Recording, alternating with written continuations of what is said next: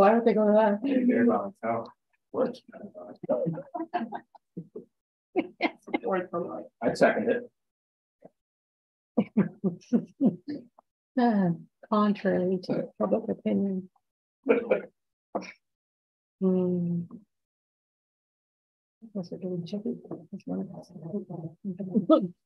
Good evening, everybody. I would like to call this regular meeting of Arnprior Town Council to order. Today is Monday, May the 8th, and it's 6:30 p.m.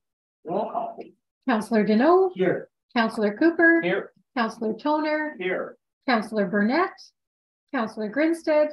County Councillor Lynch and Mayor McGee. Here. I would like to begin by acknowledging that the land on which we work and gather is the traditional unceded territory of the Anishinaabe people, with all the nations lived on this land for thousands of years, long before the arrival of European settlers, and we are grateful to have the opportunity to presence in this territory. And we have the adoption of the agenda. That the agenda for the regular meeting of council dated Monday, May 8th, 2023 be adopted. Over to seconder, please. Councillor Cooper, Councillor Deneau, all in favor. Any disclosures of pecuniary interest tonight? None. Questions to previous? No. And we have the adoption of minutes previous.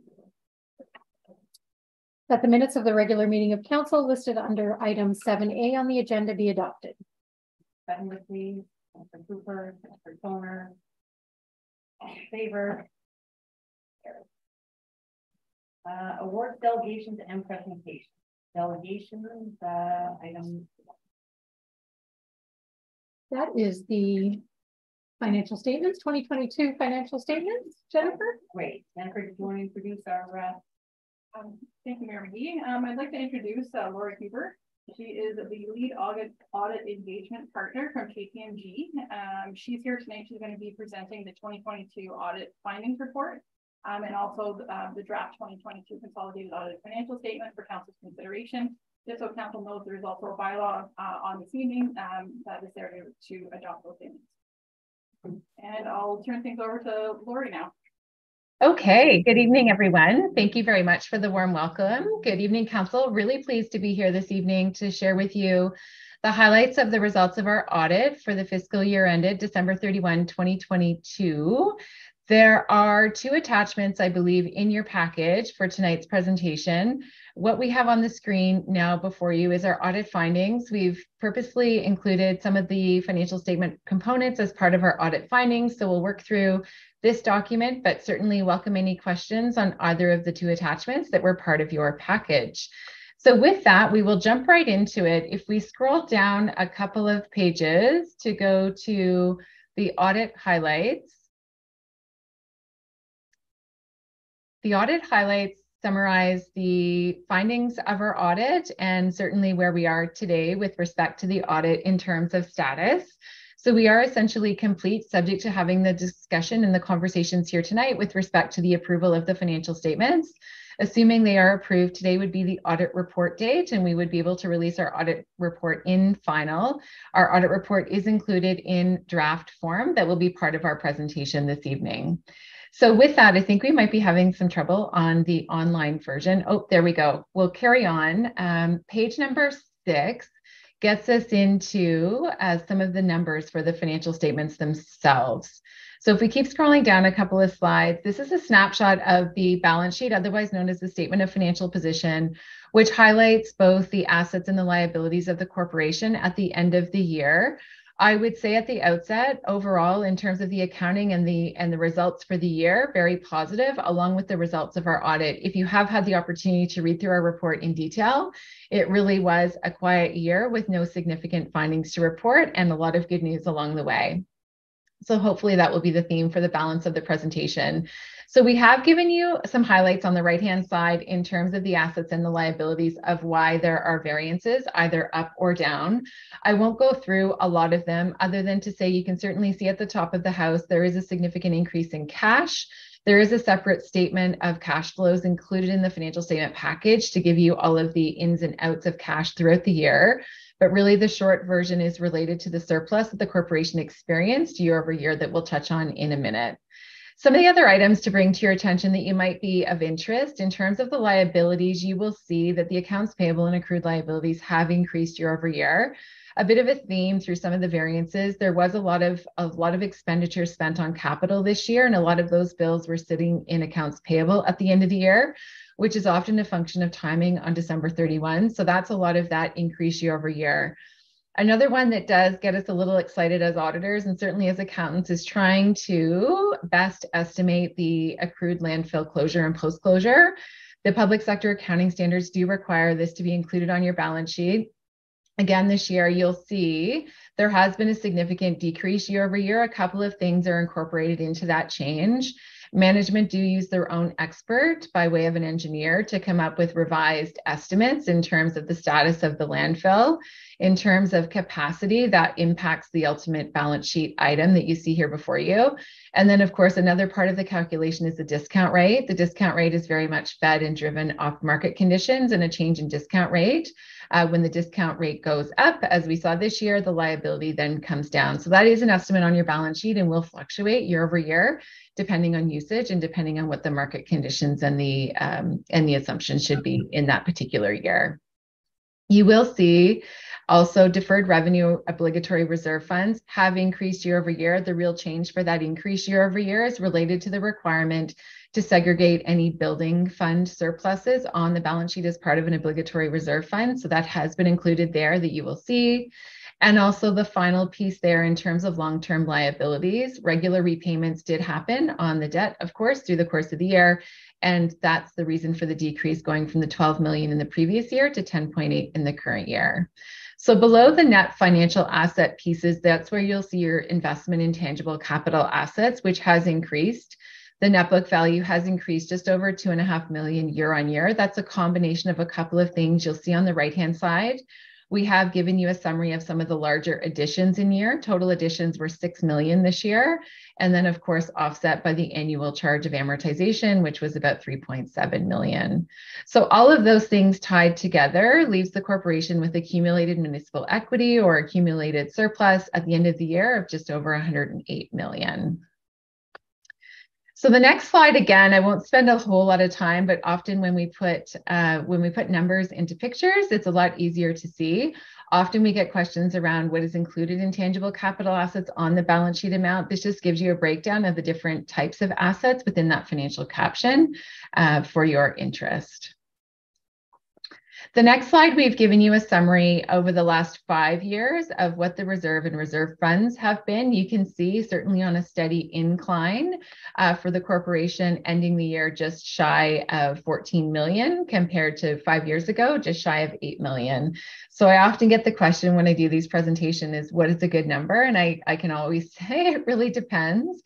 So as you continue to put monies away for reserve and reserve funds, it's really meant to be married up in terms of what things you might have on the horizon, both from a strategic perspective or otherwise, and it really should marry up against your long-term financial plan.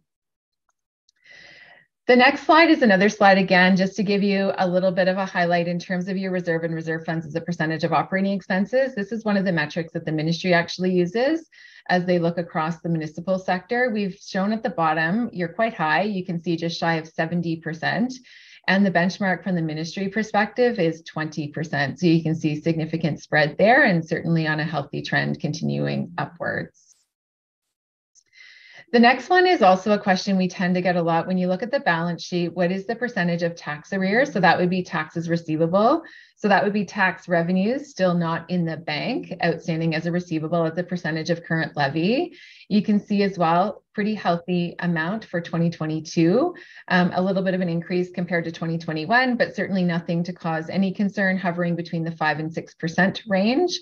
And again, the ministry benchmark for this KPI looks at anything less than 10% as being good. So again, nothing significant to highlight from an audit perspective for your attention. Moving along, this gives you a summary of the statement of operations for fiscal 2022, which highlights the overall revenues and expenses through the course of the year. You can see at the top, the revenues from property taxation have increased even greater than budget. which may seem a little bit unusual, but certainly the corporation did experience an increase in supplementary billings this year, which is why you see the increase year on year and in accordance with budget. Some of the other captions you will see as well, certainly fiscal 2022 felt and looked a lot different related to COVID compared to 2021. So that's why we're seeing increased revenues in year related to items such as user charges. Government grants are also up, or what we call government transfers, which is the third line down. That's really a combination. The way public sector accounting standards work is if you get grant monies related to capital, those come through your income statement. So that's really the story behind the increase year on year, landing the year at just shy of 4.4 million. And then the other piece, just to bring to your attention as well, which I don't think will be new or significantly different, but I would say fiscal 2021 was somewhat off the charts from a licensing and permit perspective with significant growth in municipality. That has certainly leveled out in 2022 and is a little bit less than budget.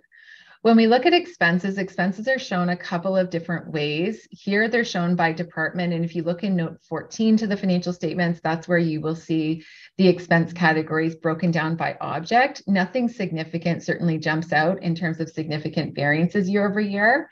And if we flip to the next slide, we have given you a picture of the breakdown of the expenses by type.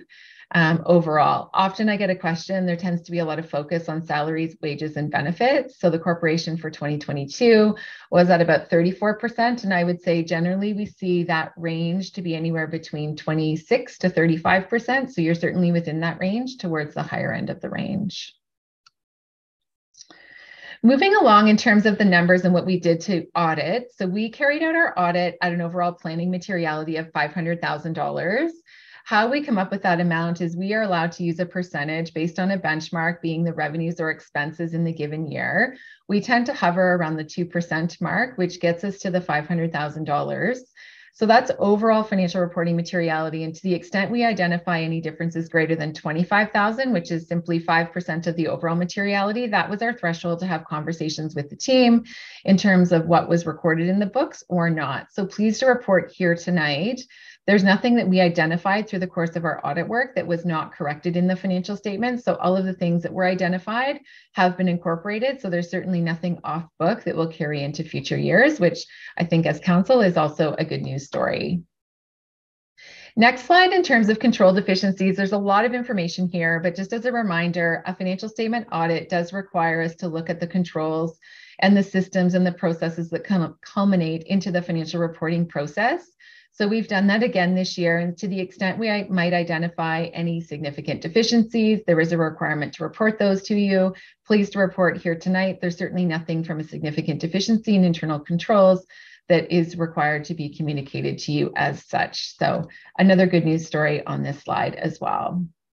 The next slide, I won't go into a lot of detail other than to say a KPMG audit approach continues to be a risk-based audit approach. What that means is we stand back, look at the financial statements as a whole, try to identify where we believe there's a greater risk of material misstatement occurring, and certainly fleshing out an audit plan and audit programs to mitigate those risks. This risk that you see here before you relates to management override of controls. It's a presumed risk in any financial statement audit, so it's not unique to your corporation at all. You can see on the bottom of the page, we've completed the work that was required to mitigate that risk, and certainly no significant findings to bring to your attention either.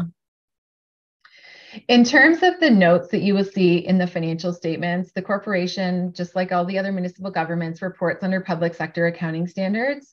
It was a status quo year this year. What I mean by that, there were no new accounting standards that were required to be implemented this year in fiscal 2022. So you will see the significant accounting policies outlined in the notes to the financial statements at the very start in note 1, and certainly nothing significantly new and different that caused us any concern, nor anything to incorporate as part of the 2022 audit.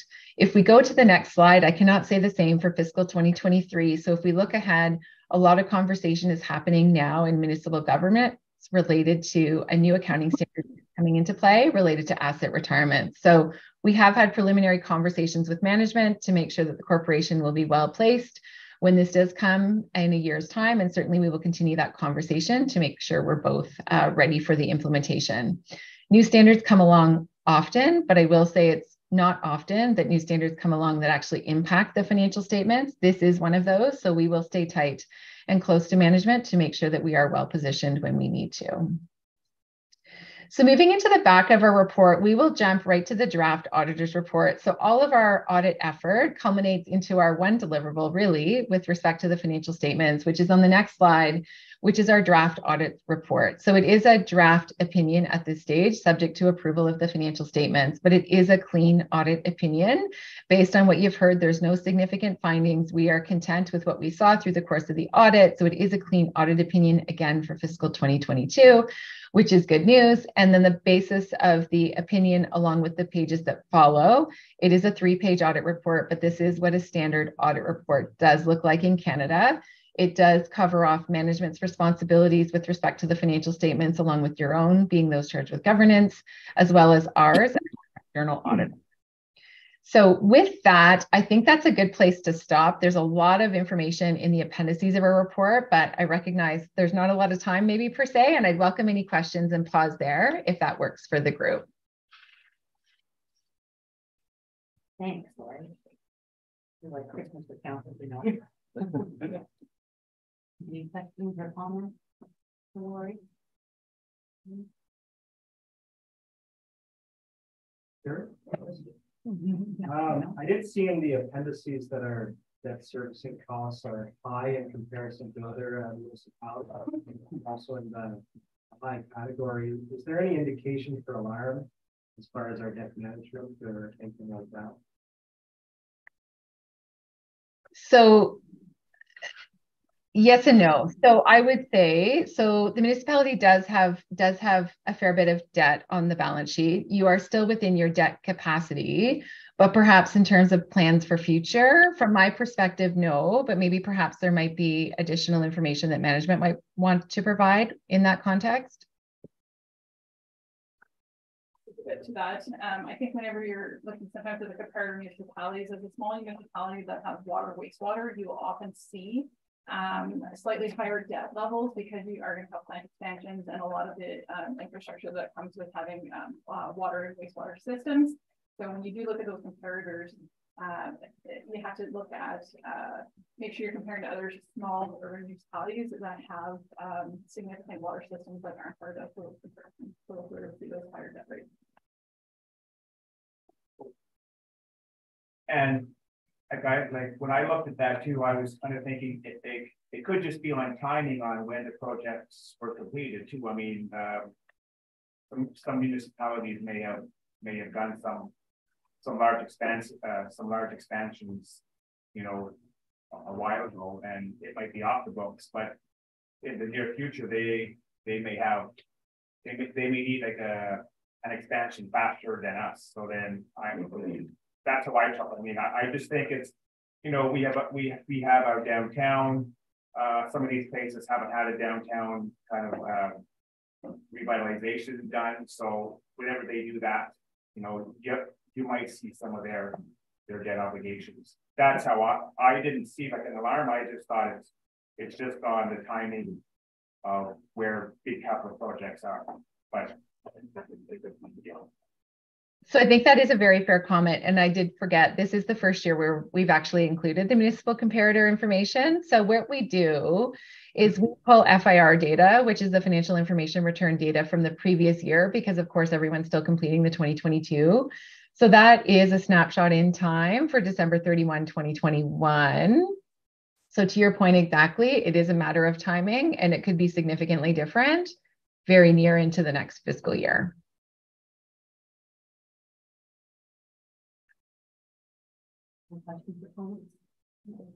Well done. Very well done. Thank you so much, Lori. Thank you. My pleasure. Take care. Bye-bye.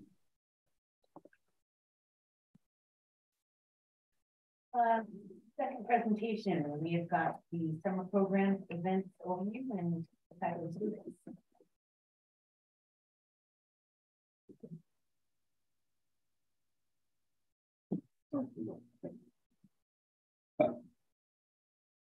Good evening. Happy to be here tonight to give you a bit of an overview of what's going to be coming in the next few months in the events world.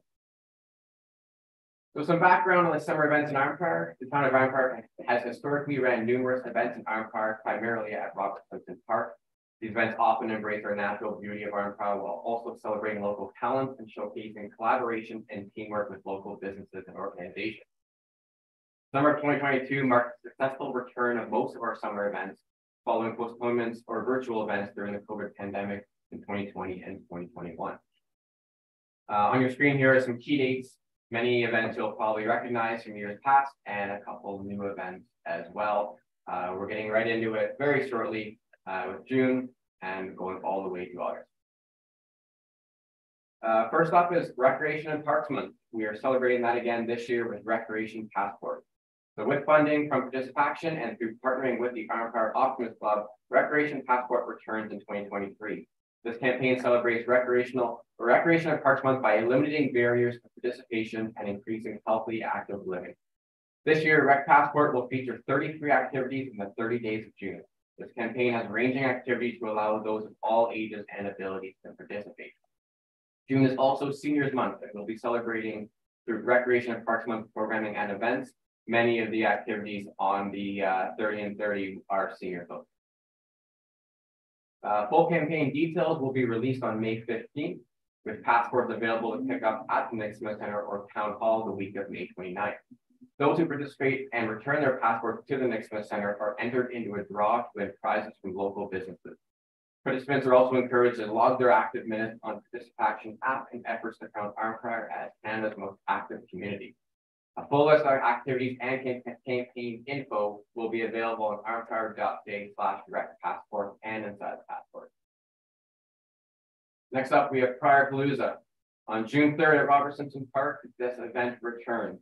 It'll feature live music, inflatable activities courtesy of the Optimist Club, face painting, backyard games, and food and drink vendors, as well as the annual model train show will also be taking place at the Nick Smith Center on June 3rd and 4th. Full event details were released last week, actually, a bit ahead of schedule on that one, on the event webpage, armprior.ca/priorpalooza. And there are some more familiar names and some new names on our performer list again this year. Concerts in the Park. What to expect this year? The Sunday staple returns. We have a great lineup there as well, spanning from June 11th through August 13th. Again, some notable names you may remember and some new names on the schedule. All performers are scheduled from 2 to 4 p.m. on the Lions Pavilion at Robert Simpson Park, and a full lineup with more information is available now on armprior.ca/concert. Cattle Fest. This is a new event that we are doing in partnership with Ottawa Valley Air Cattle. Scheduled for June 17th at McLean Beach, Paddle Fest offers free access to stand-up paddleboards and kayaks, as well as free guided paddles on the Ottawa River. Paddle Fest will also feature educational resources on water safety, as well as live music and family games. Paddle Fest is scheduled to run from 11 a.m. to 3 p.m. with parking available at the Ball Diamonds and the washroom amenities open at McLean Park. Full event info will be available soon on the webpage armprior.ca/paddlefest. Canada Day. This year's event has seen great contributions through grant funding from the Government of Canada and a $6,000 grant and sponsorship from local businesses. Many of these activities and aspects of Canada Day and Armprior have historically involved collaboration with local businesses and organizations, and we're happy to continue this year. So what is happening on July 1? It starts off with the Lions Breakfast at the Nick Smith Center, and the community activities at the Armprior District Museum, the Optimist Bobby Legault Bike Parade, live music and family entertainment at Robert Simpson Park, fireworks at dusk from the island below the weir, as well as other local events also featured in the town's programming includes Rotary Duck Race and Galilee Strawberry Social. We're reaching out to as many organizations and businesses as we can to collect as much info as possible so we can share all the fun that's going to happen on this day.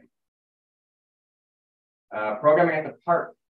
A bit of a schedule here. The land acknowledgement, speeches, and cake start off the day around 11. We'll have live music from performers including Alan Wright and Friends, the Debenham Brothers, Main Street School of Music, and the South Concert Band. There'll be family entertainment including face painting and inflatable games. And all this information will be available on armprior.ca/Canada Day by May 15th. The Dragon Boat Festival. The return of the festival this year. For the first time since 2019, the Dragon Boat Festival returns to the town of Armprior. The 3-year hiatus was due to COVID-19 pandemic, and we're thrilled to have retained the services of Alchemy to facilitate the races for us once again. As of now, 16 teams are registered, and there's a nice diversity in communities being represented, with 4 teams from Arnprior, 8 from Ottawa, 2 from Quebec, 1 from Kingston, and 1 from Point. So we're happy to have many returning and new boats into the festival this year. The festival will take place on July 15th, spanning the Madawaska River from the Marina Piers to the mouth of the Ottawa River. Races will take place between 9 a.m. and 3 p.m. with teams setting up home base at Robert Simpson Park. The festival will also see the return of the popular Dragons Dance around noon. Full information is available online at arnprior.ca/dragonboat, and teams can still register if they wish to get in on the action. Theater of Fools. So what is this new event? Performing at Robert Simpson Park on Thursday, August 3rd, Theater of Fools is a pay-what-you-can show of Hamlet. This group from Ottawa is traveling to over 40 parks this summer to reanimate Hamlet. Well, we are thrilled to be one of the few locations outside of Ottawa selected. Their mandate is to present innovative, entertaining, accessible shows on the works of William Shakespeare. We're working with them now to have the promotion up. They are just about set to release their summer lineup, and that'll be on the town's event calendar shortly. So some important event notes on everything you just saw. Any events at Robert Simpson Park where parking will be restricted will have a golf cart shuttle to assist in transportation. All events have their own web page where residents and visitors can find detailed information on the programming and logistics.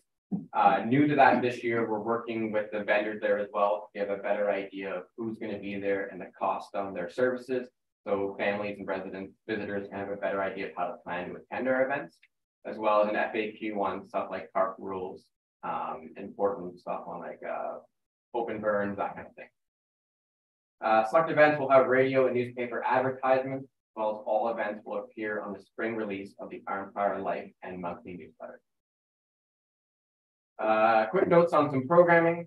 Summer camps are large this year. Camp Wannago returns with 8 weeks at the Nick Smith Center.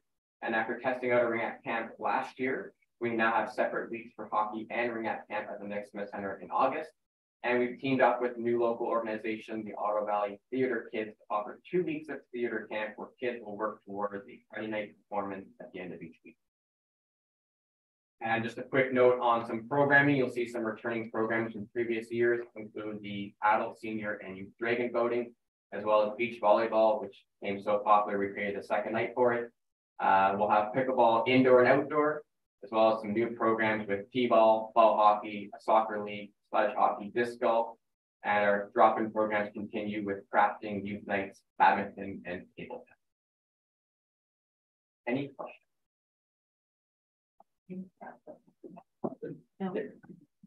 Thank you. Lucas, just wondering for any of the things that are happening down at Robert Simpson Park where we're running the golf, are we parking down at the hospital, or where's parking going to be the place for that? Yeah, I believe those conversations are in the works now. Okay. Yeah, the hospital has agreed to allow us to use their back parking for free on the weekends again this year, so Amazing. we'll be watching for signage there. Okay. Oh, that's a great partnership. Similar to what you saw last year, we were able to keep it so the shuttle was never working against traffic. So the barricade was strategically placed right by the hospital with someone manning it, so that the shuttle was always on roadway, but was not near vehicles, which made it much safer. Okay. And Madam Mayor, before I end, I just want to recognize both Oliver and Lucas for their tremendous efforts in bringing a lot of our events to social media.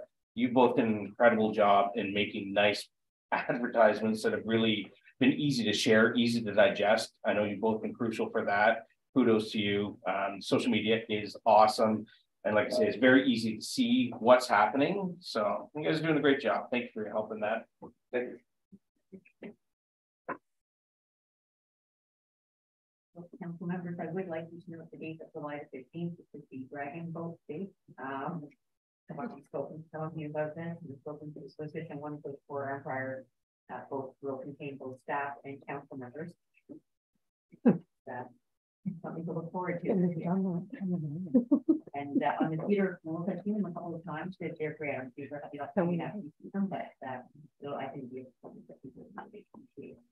And I'm sorry to put you on this. I have one question about that Washington date, that a couple of people have been looking for dates on the Washington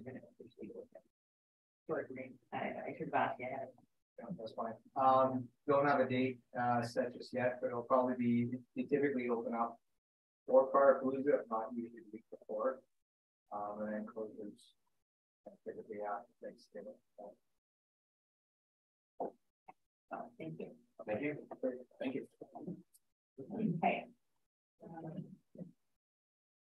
No public meetings tonight. Table third, motions. Now we're getting into the heavy stuff. We're at got a lot of staff reports. First one, item A is the operating surplus. The council accept report 23-05-08-01 as information, and that council adopt a bylaw to allocate the 2022 operating budget surplus shortfalls. We're in a second. Councilor Cooper, Councilor Toner, and the council. So tonight I have just a quick presentation to walk through the staff report for the 2022 operating surplus and shortfall allocations. So for a bit of background, annually in the budgeting process, we do include estimated contributions to reserve and reserve funds.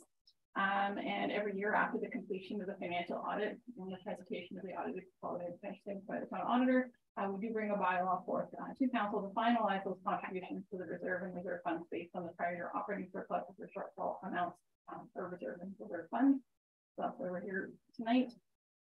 So the council does have a reserve and reserve fund policy that does include already specific direction regarding allocations of surpluses or deficits from various operating cost centers. And in that reserve fund policy, it already does provide authorization to the treasurer to utilize reserve and reserve funds to cover any shortfalls.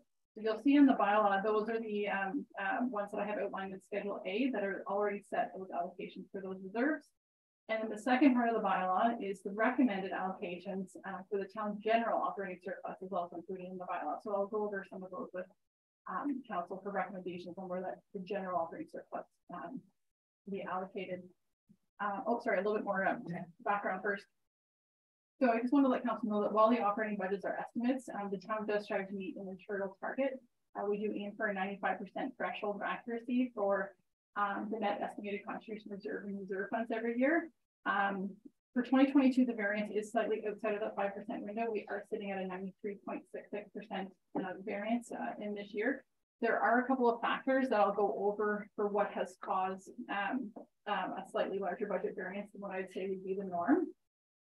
One of those first factors is the growth that was experienced in 2021. So whenever all that growth came through in 2021, MPAC was actually very quick, had a quick turnaround to bring a lot of those new properties onto the tax roll. So we did experience a lot of supplemental revenues coming through in the 2022 timeframe. So our taxation revenues grew quite quickly. We were about 536,000 greater than we had budgeted at that time due to all those new properties coming so quickly onto the roll.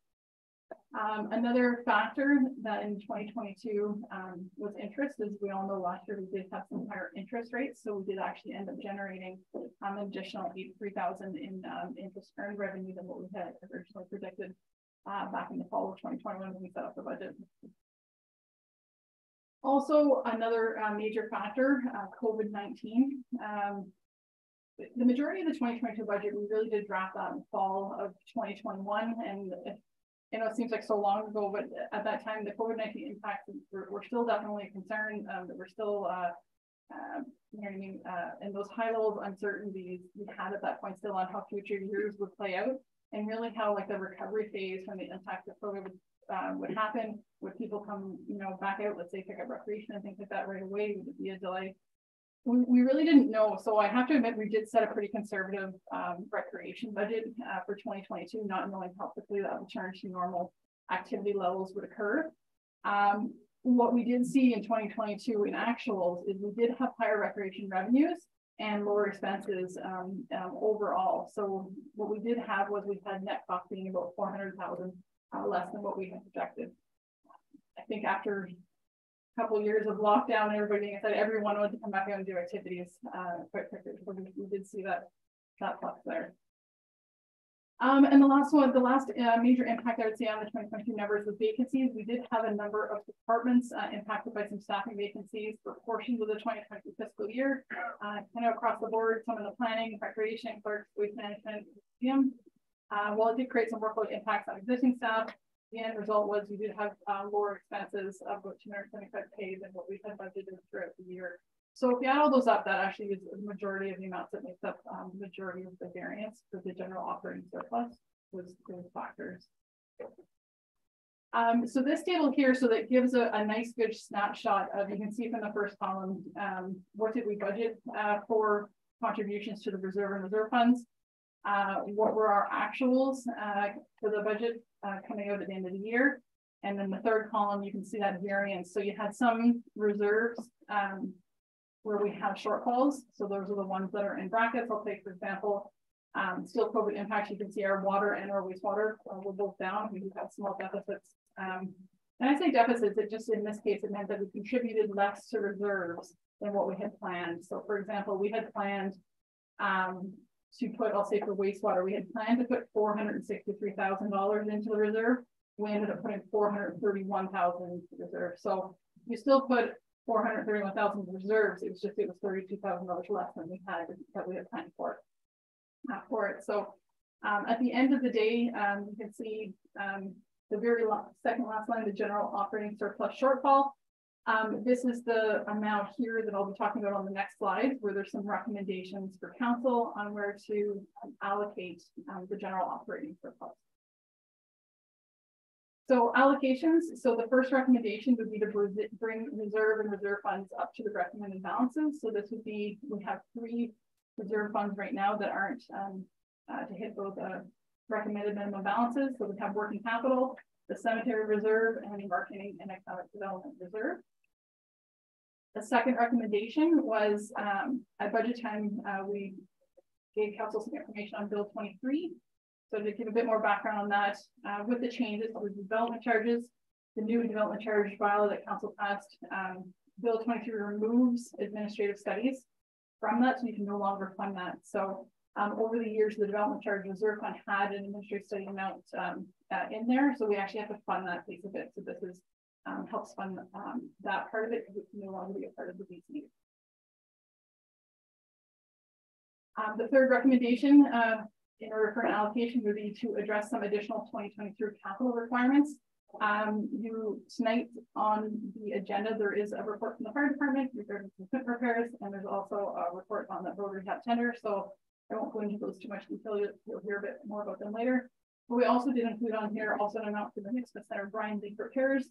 Council remembers this was back, I believe, in January, where we needed to have some emergency repairs done at the Nixa Center due to a brine leak. So this is going, we're recommending some funding to fund that overage. And the fourth recommendation would be to support future operating capital requirements. This is a recommended contribution to the museum reserve, and also a recommended contribution to the capital expenditure reserve fund. So council could choose to allocate the 2022 operating budget surplus and shortfalls to reserve funds that are different than those outlined in the report, or at a different quantity value. This isn't recommended, as the allocations do follow the requirements of the reserve fund policy. They address the legislative financial impacts, such as the link to Bill 23, and they also help support current year and future year capital requirements. So next steps, the recommendation is Maureen read, is to accept the reported information, and then for tonight, there is a bylaw included on tonight's agenda to allocate the 2022 operating budget for council consideration. That'll be any questions? Always good news when you can do it with more than one. Questions? No.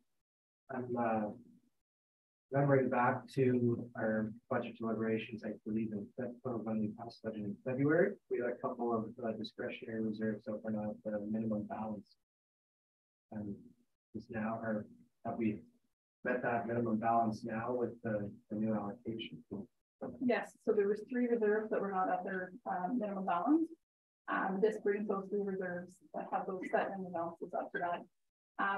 That said, when you do read the reserve and reserve fund policy, there's a lot of other reserves that say, you know, the funding the reserve should be in line with the future capital requirements. It's kind of similar to what Lori from KPMG spoke to tonight about how the reserves, it's hard to say what number your reserve should be at. It should really be, you know, matched up with what are your future kind of capital requirements that you're going to be needing with reserves for. So so yes, we have now met, if the bylaw passes, all of the ones that have set minimum balances.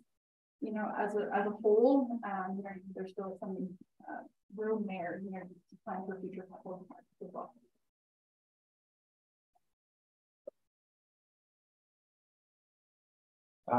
One thing that isn't on here that has come up since budget was for planning. And as we know, our planner is going to be going off on leave soon. There are a number of projects that are sitting kind of in the queue right now. And I've heard that there's been some delays with those. I'm just concerned, is there any opportunity to put some of that surplus towards planning services in the future, kind of to bridge that gap between our planner going off and heaven forbid you have to go off early? Just to kind of clear a backlog, so whoever comes in is a little less burdened with anything in the works. Okay. I can take that one. So we have advertised for the position of a planner for replacement, and we're hoping to find somebody sooner rather than later, so that we can not only have some overlap with the current planner, but also help with some of the catch up of some of the projects that are outstanding. So we're already in that process. If we're not successful in finding someone, because it's a tight market for a term position like this, we will look at the possibility of using a consulting firm that may have some resources that we could tap into. Don't know what those values might be at this point. So I would suggest that should we go that route and find our budget a little short in the wage line under planner for this year, that we would be back to council to look at using some of the levy stabilization fund, not the SURF, because that one's for capital level. Levy stabilization is for operating expenses, but we would be back and asking for council for some of that savings to put towards that position. Okay, so some of that money would still be liquid that we could access for that purpose. Yeah, that's right. Yes, one of the intents of the levy stabilization reserve is to help council for any kind of unplanned fluctuations for something of an operating budget that you have in order to help fund something like that. So that would be a good example of the use of why you have some of those funds put aside for that. Okay, perfect, thank you. So on that note, is that something, Robin, that we could prioritize? I mean, we're off of them getting the volume is just, you are one person. Yeah. You are a terrific person, but you are one person. And you know, I've heard from a few people lately that there are some challenges with getting things moving in because of the volume. You can only expect so much. So is there a way to expedite having maybe that consultant? Because if we look at our history and trying to secure planners, we were so lucky to get Alex, but it didn't happen immediately. And so I know, is there a way that we can do that sooner than later so that we can get things, because we're often losing out, you know, every day that there's one building on the ground, and taxes on it. Yeah, fair question. And as I said, we've put the call out for them, and I think we have some interviews scheduled over the next week or two. I think if you give us a chance to see how those go, if we have any concerns after that, we'll certainly not hesitate to reach out to the consultants and start getting some costs and timing from them. Okay, for sure. Great. Great report, great news. So the recommendation staff made, is everybody all in favor then? Very cool. Thank you. Item 12B, the award tender. The council award the contract for tender PW 2023-07, Cranston, Smolcombe, Maple and Gardner Rehabilitation to RW Tomlinson Limited for a cost of $1,755,029.24, including HST, and that council directs staff to fund the budgetary shortfall of $567,458.19 to award tender PW 2023-07 from the 2022 operating budget surplus, and that upon the CAO's approval of the final form of the foregoing documents, council authorized the mayor and clerk to enter into a contract agreement with RW Tomlinson Limited to execute the works. Mover and seconder on that support from no councilor owner, and welcome Ryan John. Good evening. Yeah, we're probably expecting the report up here. Look at it down here. So yeah, we're here to talk about the first two of our capital projects that we've entered for this construction season. The first being the PW 2023-07 Cranston Smoke and Maple Gardner project. So some background on that project, as part of the 2023 capital budget as approved by council on February 13th, 2023, there was an included capital project for the 2023 Rolling Road rehabilitation with a budget of $1,063,000. Moving forward from budget time, staff proceeded by generating a tender for the scope of work, which includes the replacement of sidewalk, curb, road surface on Cranston Street between Smolkin and Maple Drive. Smolkin Street from Cranston to Maple Drive, as well as all of Maple Drive and all of Gardner Street. Also included within the scope of that work are some strategic line painting and street markings to help try to curb some speeding complaints, since introduced traffic calming on Cranston Street as the main through street in that neighborhood.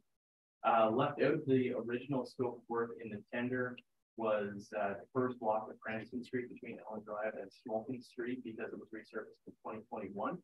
We have, however, included full sidewalk connectivity on both sides of Cranston Street to provide better pedestrian connectivity from pathways that already exist on Cranston Street, as well as sidewalks on Ellen Drive, all the way to AJ Charbonneau's pathway that comes from Cranston Street into the back of the schoolyard, as well as into Campanelli's subdivision.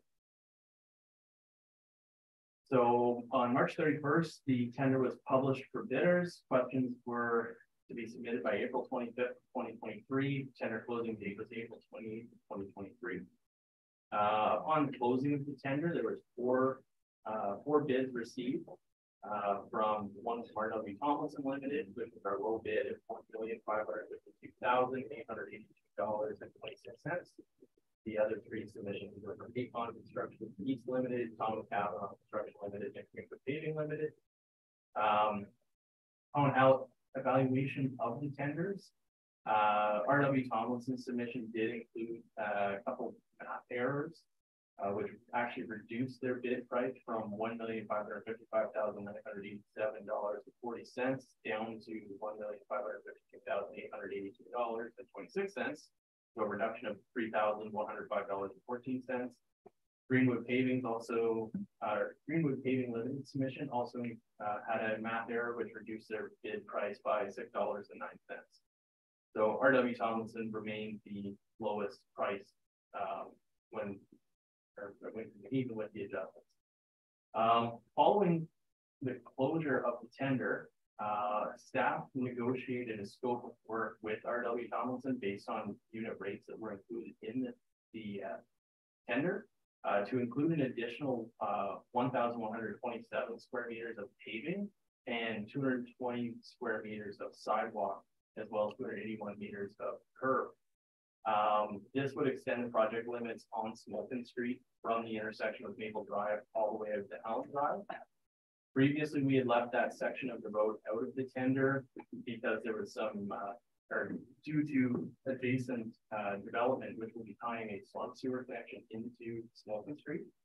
However, since the time of closing the tender, we've learned that the developer is targeting an earlier construction date than we originally anticipated, which would allow for them to do their work in Smolkin and for our contract to follow behind their work and resurface the road in one continuous patch. Staff have also included an allowance for contract administration and inspection of $50,000 in the budget. So if we look at financial considerations, the capital budget for 2023 includes $1,063,000. The price, including net HST for RW Tomlinson's original scope of work, when adjusted for net HST, is $1,398,418. The additional scope of work adds an additional $182,039.62. So the total construction value of $1,580,419.19. Plus, staff included a $50,000 allowance for part-time contracted in and inspection.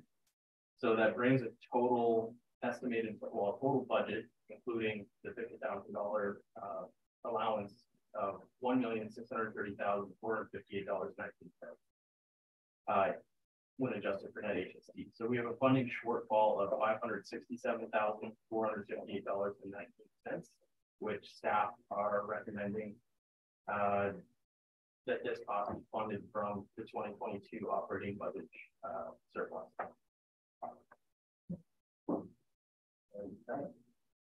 Sums it up. So the two options that we included for council would be that council could choose not to award the project.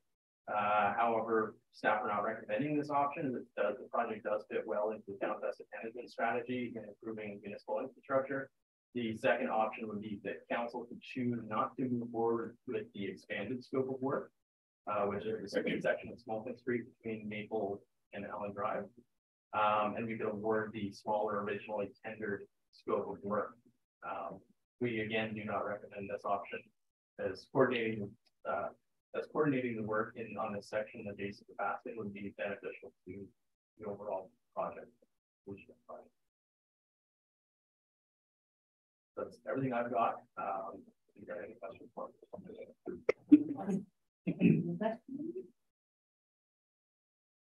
No, I just want to say I appreciate the efficiency and the added scope of work there. I think it's well worth it. It costs more in the long run and just disruption if we didn't go ahead. So it's good having that in there. I agree.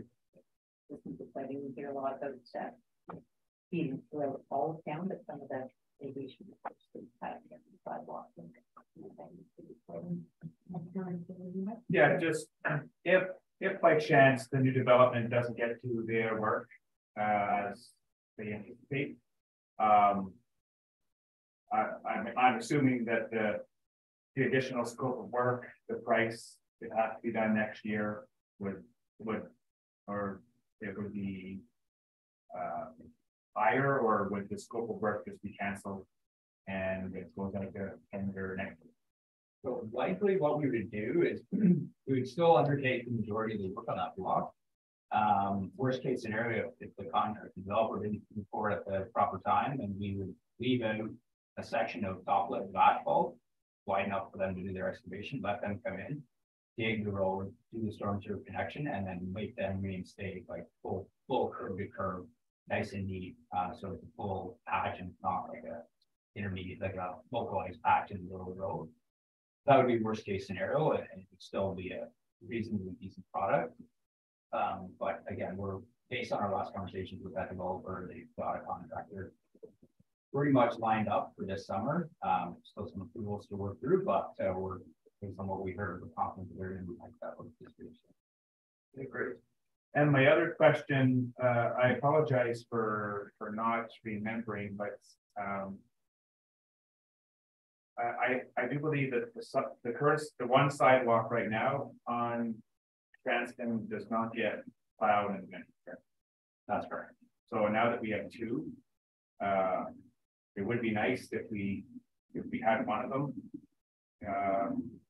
like plowed. I mean, it states right here that we're putting the extra sidewalk in to, you know, to help pedestrians, you know, move from pathways, you know, and get to the school.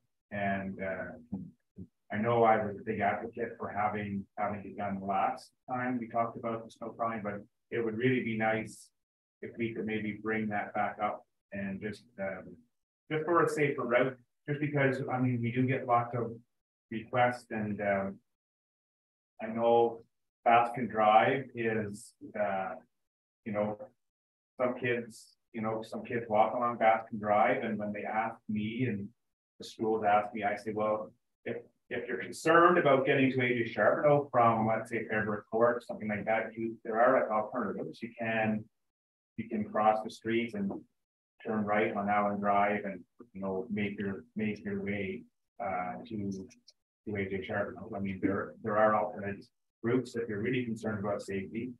And then possibly when the new development happens, I believe there's going to be a way to like zigzag into the school, and because I know sidewalks on Baskin Drive right now are not a possibility because it's not a boulevard. Is that what The challenges are. Yeah. We'll cross categorize open ditches. Yeah. So we need a full upgrade of urban storm sewers with catch basin to handle that drainage. And obviously there's the coordination with the county, because the county is responsible for the drainage. So that is something that we have in our long range plan to urbanize Baskin Drive, which would ultimately see the installation of sidewalks. So that is in plan, but it's a few years out still. But to your point, yes, that new proposed development on Baskin Drive will have sidewalk through it as well. With the idea that it's going to connect through the school's fence. I think that's just subject to school putting their final approval on that. Yeah. And then the same route that they will be connecting storm sewer from the development route to Smokin. We'll hard to explain, but Alex will be back soon enough, I'm sure, with that, and we'll explain it to you. There will be a sidewalk path through there as well, so that will connect the Smokin through their development. So it will be a nice link. But just to go back to your original comment about snow clearing on Cranston Street, that is certainly something that we are looking at. It's something that we've discussed internally a little bit, primarily due to the fact that the road was recently opened up into the housing subdivision. So as we noted, we have heard some concerns with speeding. A lot of that, I think, is increased traffic volumes, not always speeding, based on some of the data that we've gathered with the radar speed sign. But certainly volumes have increased. It was basically a dead-end subdivision, and now it's pretty much turned into a minor collector road. Probably not quite the same level of traffic that Edie Street would get heading into that subdivision, but it's the second close behind. So traffic volumes are increasing, so that will be enough. That combined with the fact that there is a pathway to school is reason for us to look at that picture. So certainly not part of the report tonight. No, something we'll look at and probably hear from us before our next one. Yeah, topic. Absolutely. Report. So all in favor on that one? Thank you. And well, you're up again. So next one, item C, awarding 10 minutes. The council award the 2023 Daniel Street intersection realignment and culvert replacement tender PW 2023-08 to Goldie Moore Limited for a total of $2,150,059.36, including HST, and that council award inspection and contract administration services for tender PW 2023-08 to JP2G Consultants Inc.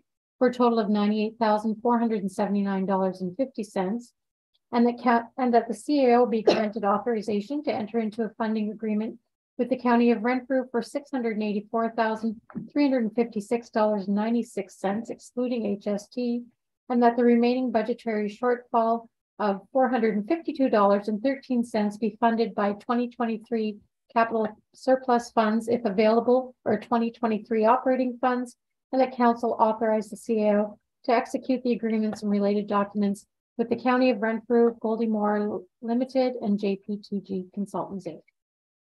All right, round two. So this one's for PW 2022, the Daniel Edie Galvin Street intersection, realignment for culvert replacement on Edie Street. Again, going back to the 2023 capital budget, passed on February 13th. There was a project included for the realignment of Daniel Street, Edie Street signalized intersection, included in that also was the Edie Street culvert with a budget of $2,100,000. Staff received by generating a tender, which included the scope of work, which will realign Daniel Street, Edie Street, and Galvin Street to create a four-way intersection, as well as replacing the existing 1,800 millimeter CSP culvert, which is underneath Edie Street, with an 1,800 millimeter concrete culvert to address both failed infrastructure as well as extending the need to extend the Edie Street culvert. This improved alignment will benefit both improved alignment, pedestrian crossings, and traffic signals will improve vehicular and pedestrian safety at this intersection.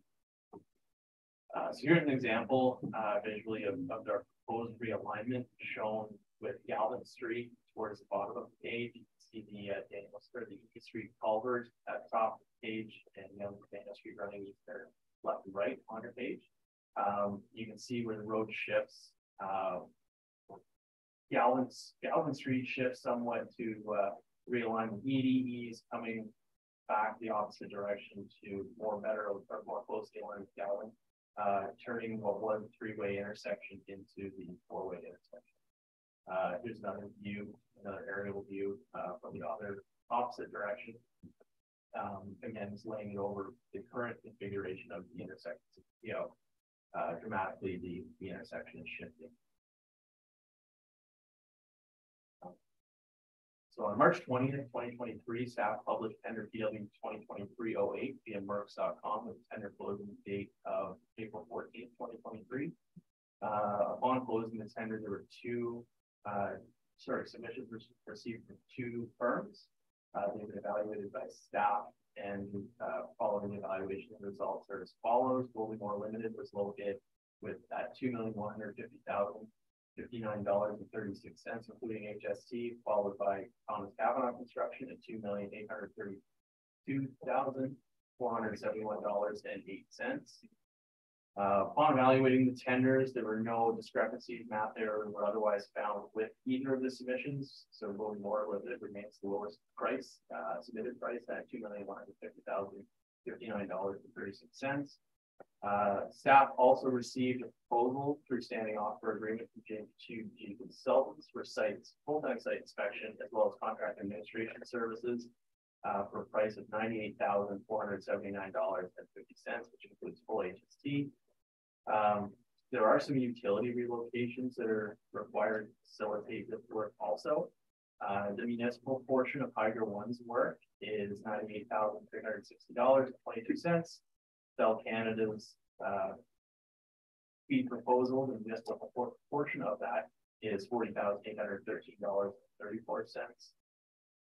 So when adding everything up financially and adjusting for net HST, Goldymore's bid will cost $1,936,195.05.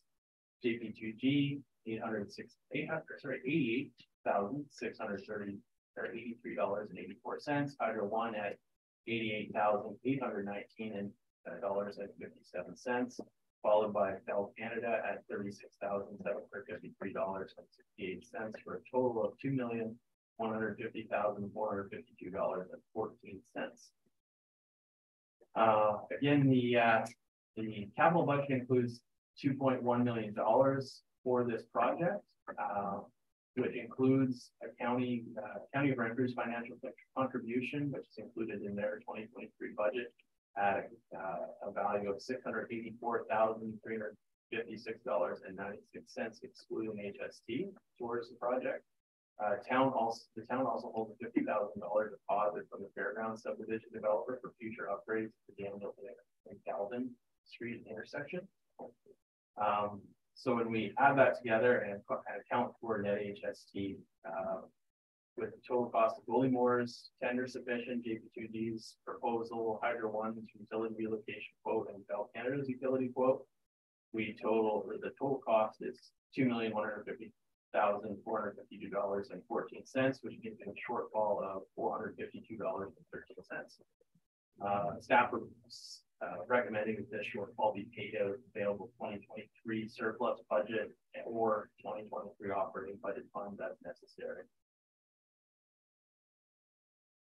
So yeah, our recommendations are that the $452.13 shortfall be funded by available surplus, as well as the council authorized CAO to execute agreements with and related documents with County of Renfrew, Goldymore, JP2G Consultants.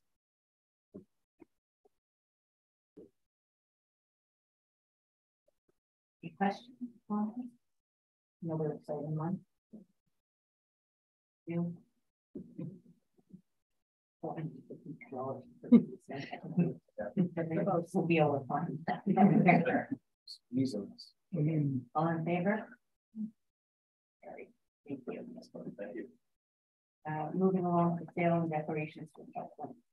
The council waived the requirement of the public notice policy ASCP-08 to provide 30 days notice of a permanent closure of a highway and direct staff to provide 10 days notice of their intention to close a portion of the road allowance known as Edie Street and declare those lands as surplus lands to the town of Armpar, and that council in its sole discretion deems the lands to be non-viable and exercise their authority under section 6.5.2.5 land exchange of policy ASCP 14, sale and disposition of land, to negotiate a land exchange solely with the abutting property owner, and that council authorizes staff to negotiate a land exchange with the abutting landowner pending the successful completion of the stopping up and closing of the portion of the Edie Street Road allowance as outlined in this report, and that council directs staff to provide notice of council's intention of the sale and disposal of lands in accordance with section 6.6 of policy ASCP 14, sale and disposition of land. Mover and seconder on this. Super, owner. I'm going to take this. You can take this one. And I'll try and explain what I mean. So, as part of the project that Ryan and John have outlined, there is the need to replace an existing culvert under Edie Street and to actually extend it to properly locate it under the realigned Edie Street. So, in reviewing the engineering for this project, it was determined that really the town will require some access to private lands to replace that culvert and get on the land to do that work. So what we determined was the property at the corner of Daniel and Edie, the northwest quadrant, I guess, the bigger parcel there, is owned by the same person who owns the home on Edie Street to the north on this map. So you can see my pointer, but the home at the north side is also the owner of this large rectangular shaped piece fronting on Daniel and Edie. The other thing we determined was that Edie Street and Daniel Street, quite frankly, are quite wide in the road allowance in this intersection. We're not sure why, but it would appear that the town acquired a parcel of land on Edie Street, which allowed Edie Street to connect to Daniel back in 1956 or so from a lovely lady. And the reality of what they purchased, what the town acquired at that time, was quite a bit wider than a standard road allowance. It's about 133 feet wide instead of your standard 66-foot road allowance.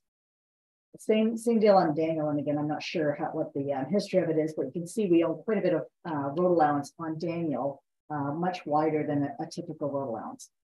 At any rate, when we started determining how we could replace this culvert that basically follows the creek under Edie Street, it was determined that we could really use some additional land there to be able to do that. So the lands shown on the sketch in blue are basically what the town is looking to acquire from the landowner. And after discussions with the landowner, it was determined that they were sort of interested in some additional frontage on Edie Street to sort of even out the front of their lot. You can see it's quite a bit of depth beside their home that they don't own. That is part of the road allowance. So while suggesting we close up a part of Edie Street sounds a little daunting, it does not mean that we are closing Edie Street to the traffic that uses it. We're just basically bringing the road allowance in line with the rest of Edie Street to the north, and not impacting the use of Edie at all. So basically what the report does is outlines some recommendations of how we get to that point of a land swap that would see the town get the land that it needs for the culvert and the neighbor abutting property owner be able to make better use of their property. A couple of things have to happen. First of all, we have to close that section of Edie Street from being a road, stop it up and close it. We have to adopt a bylaw and register that bylaw. In order to close a road, we have to give notice to the public. Our notice policy says we'll give 30 days notice.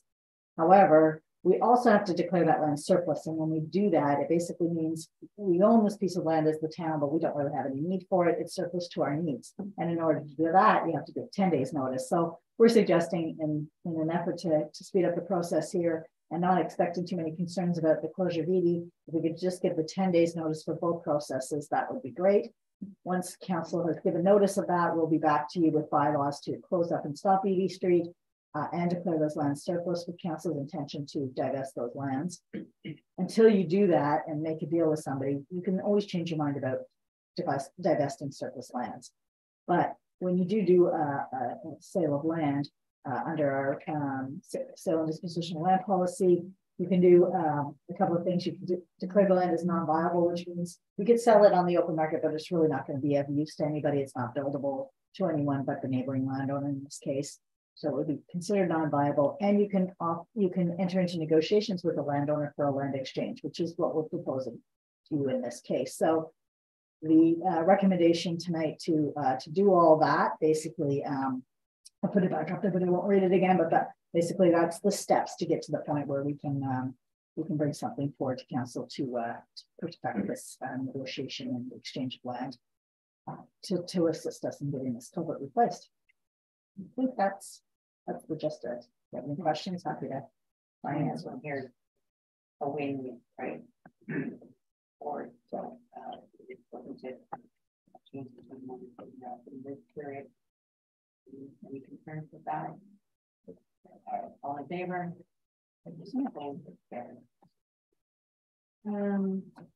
Okay, so fire department's aerial ladder truck repair.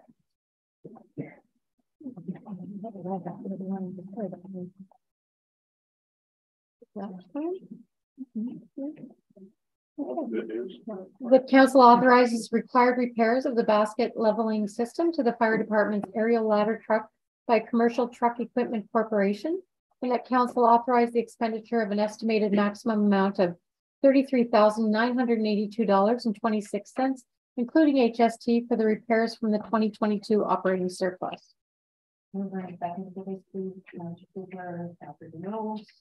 Welcome, Pete. Council. Yes, tonight I'm here to present on unfortunate, unexpected, and certainly disappointing issue that has occurred with the town fire department's aerial ladder truck. The Pierceville fire apparatus that went into service in January 2019 suffered a mechanical failure of the leveling system for the basket portion of the platform aerial. On Friday, on the first during a routine exercise of the apparatus. After our own efforts to resolve the issue, prognosis indicated the need for a service technician on it to diagnose the issue. That diagnosis indicated that 2 electric rotary actuators that performed the leveling of the basket have failed and require replacement. Since that day of the diagnosis, the aerial has remained in service with limited abilities as a pumper and a water tower only, and using the ladder to make access to an elevated location would prove difficult with the current state of the basket. So this is what our 2019 Pierce basket on the platform should look like. And this is what it currently looks like. Due to mechanical failure. A little closer, looking at the moving parts here. And this is the rotary actuator, one on each side, that work together to keep the basket level so that the ladder raises. It keeps it level for safe operating persons inside. And as well, in speaking with Pierce, as in my report indicated, this picture shows the part identified as derailment, which will also require to be changed. In talking to Pierce, this change is required as the rotary actuators on the truck are no longer available or on the state. Replacement requires a change of the side connecting points. Basically, all parts engineered and designed for the apparatus. Their function just can't simply make a modification to the basket to accommodate the new rotary actuators. So that part of it has to be replaced as well. As indicated in my report, the cost of the repairs has been estimated at a maximum of $32,982. That includes HST. The supplying dealer that we purchased the aerial device from has been working with Pierce to get the town some relief on costing for this repair. There are 3 different. I did travel to Toronto last Friday to talk to the individuals there, and they're being told there are 3 different sources possibly available from Pierce to the town for the roof.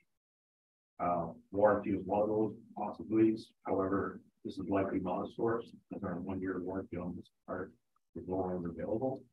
They have another source called Service Campaign, similar to a product recall. This fund is usually used when the issue is found to be occurring in many applications, and the funds are applied from that source.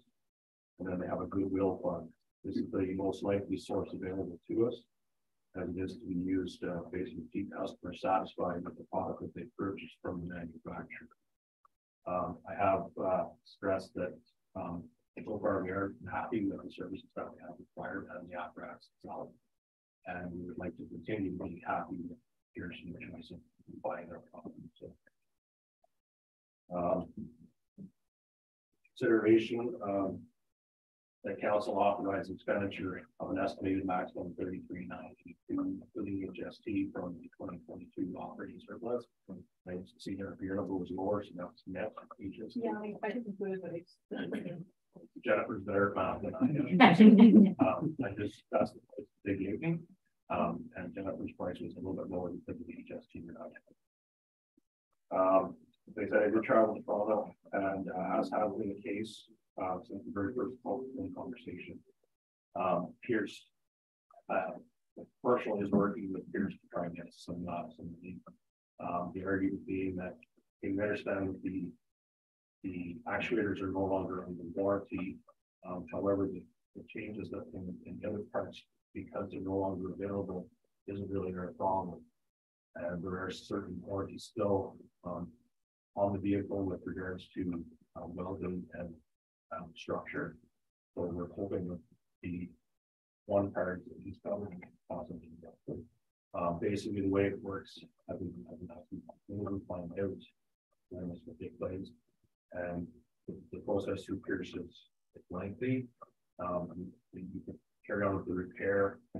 Commercial does the repair, and then they set a report on the repair to Pierce. And the adjustments are made based on the report from the technician and the repair. So parts are on order. Some are in transit.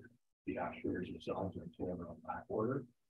So we will, they're also looking at other sources other than the supplier, possibly another dealer, or maybe from the manufacturer for itself. And pull the data that's back into those services as quickly as possible. That's kind of where we're at right now. Yeah. Yeah. Any questions? We're hearing. It's back in service. No one wants it back in service more than me. We did have an incident recently that did involve multi-residential. Fortunately, we were able to operate and put it out. But the time the major was off. Want to get back in service. What they do is something went off for about 4 years. I mean, is that common for? Well, that's, and again, it's a different operating, different design. Most ladder trucks are hydraulic. Williams hydraulic resistance is electric control, or the new technology, or I should say, and technology is good as long as it works. So maybe we're back to the drawing board with this, and the actuators themselves are not made by Pierce; they're made by Pierce. So deal with that situation. Fingers crossed, and hopefully we get as much help as we can. Yeah, the recommendation is for the maximum of $35. We all favor on that one. Yes. Yes. Yes. None opposed. Thank you. Item F, draft plan of subdivision.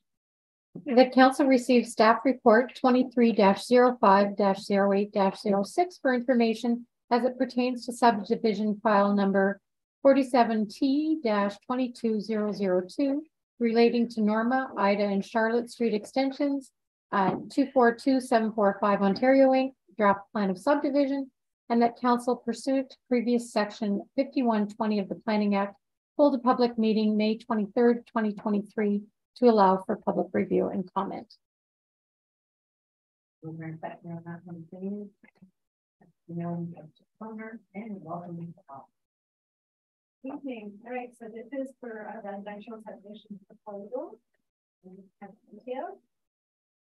See here at the plan, which shows the location of the subject property in blue in relation to Davis Road number.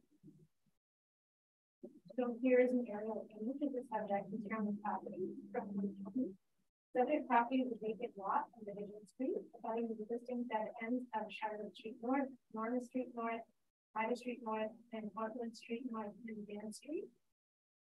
Property is approximately 3.2 hectares or 7.9 acres.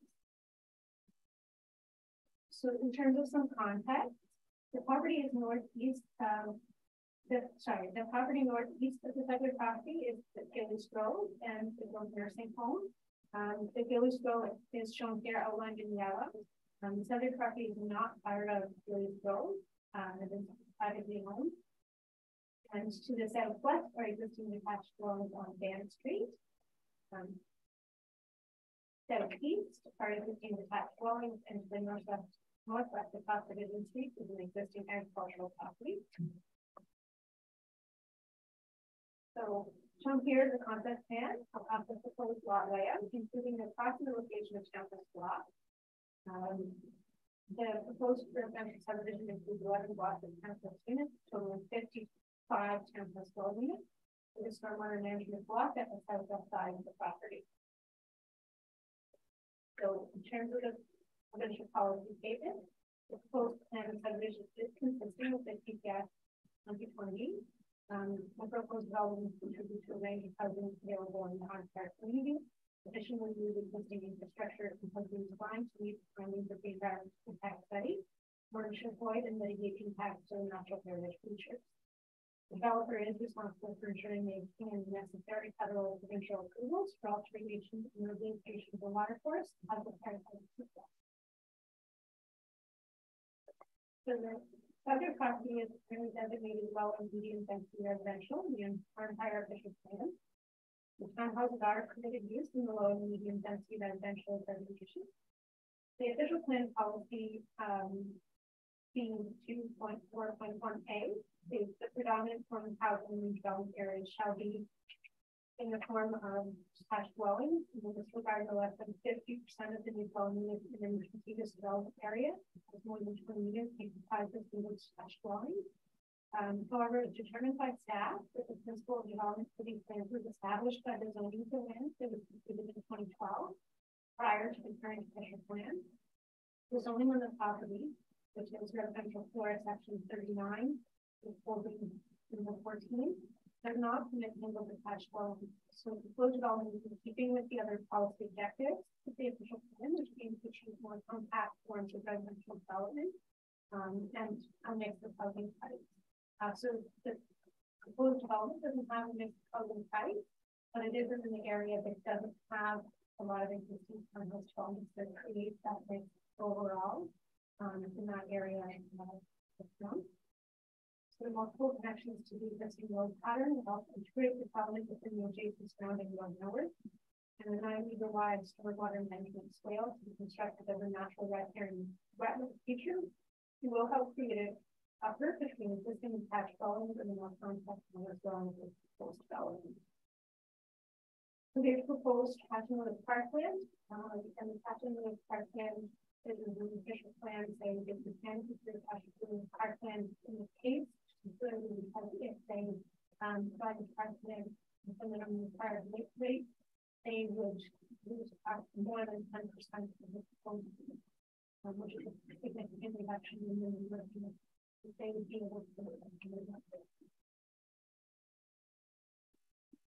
So in terms of the official plan, it's also on schedule stages of our official plan. It's designated wooded area and natural area for a portion of the site. So the official plan identifies that development and site operations should not be permitted in fish habitat, exception of provincial and federal requirements. Development and site alterations shall not be permitted on adjacent lands to natural heritage features in areas identified in section B.12 of the plan, unless the ecological function of the adjacent lands has been evaluated, it has been demonstrated that there will be no negative impact on the natural features or ecological function. So as part of the subdivision application, they provided an updated environmental impact study. It was completed and identified a natural and physical settings of the subject property with a focus on confirming the presence of absence of natural heritage features and potential species active for the habitat. So the environmental impact study identified that actually significant woodlands in the Gillies Grove and habitat associated with significant wildlife habitat and habitat species at risk in the grove, setback of 15 meters is recommended from the open space zone. That's consistent with the zoning bylaw version 2012. And that would result in a 10-meter buffer from the village road property that's actually being dedicated, and a 5-meter setback from that 10-meter buffer. And so the other piece of the environmental impact study says that where habitat loss can't be avoided in terms of soil water course, the 9-meter easement for sanitary and stormwater services be installed and designed as a natural right turn wetland feature to convey stormwater through the site. Additionally, to provide protection to potential species in the habitat on site. Reptile and amphibian intentions should be installed around all future construction areas prior to installing the site alterations. And should any species be discovered throughout the course of the development site, operations should stop and species reptile just for local and district should be contributed. So these are ways of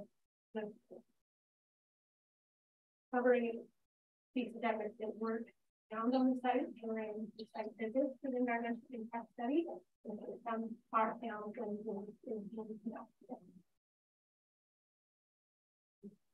So again, applicant is responsible for obtaining required provincial and federal approvals for the proposed laws for salt pollution.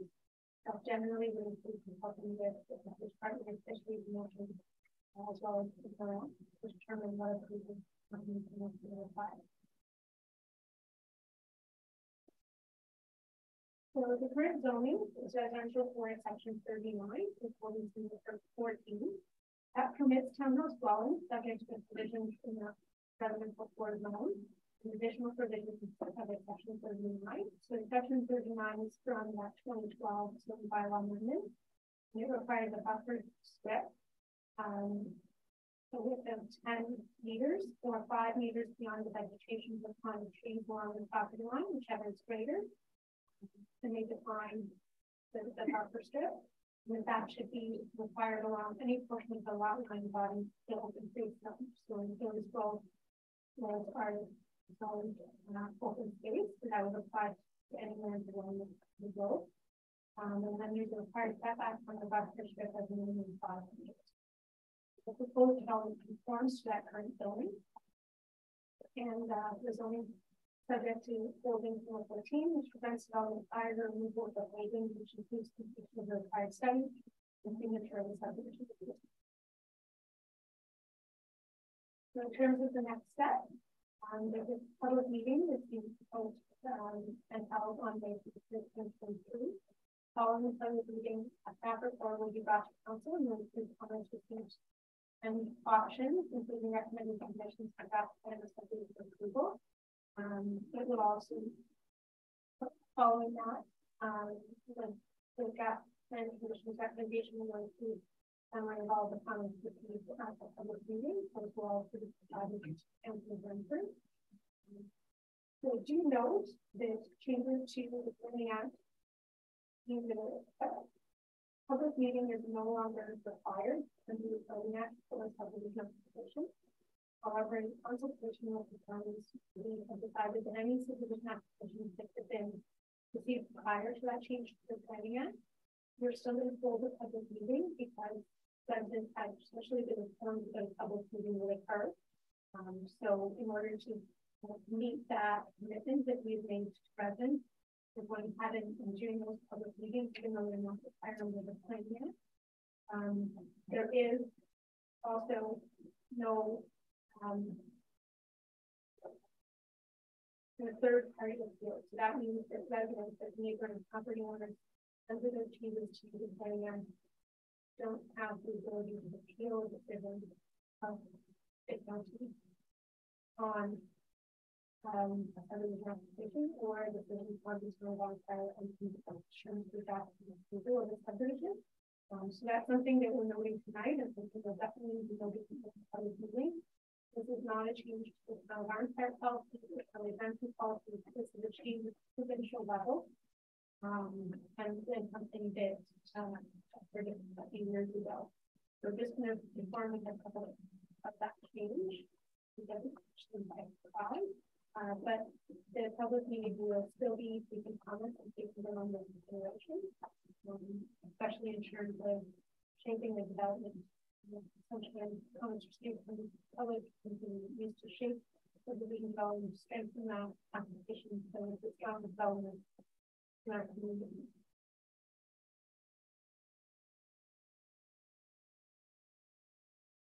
So the recommendation is that council receives the report for information that pertains to the subdivision file number 47-22-002,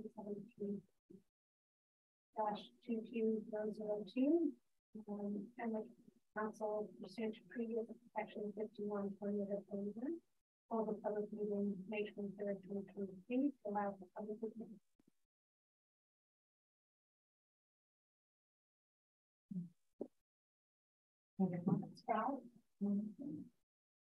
Did we have questions or comments? Everyone, yeah. I have a few, Alex. The 10-meter setback from the Gillies Grove, and I guess the 5-meter buffer.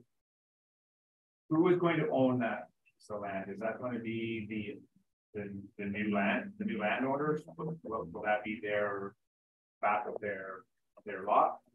Or I'm just kind of curious. So it's a 10-meter buffer and then a 5-meter setback. Yeah. And that would be owned by those new private property owners in each facility. Okay.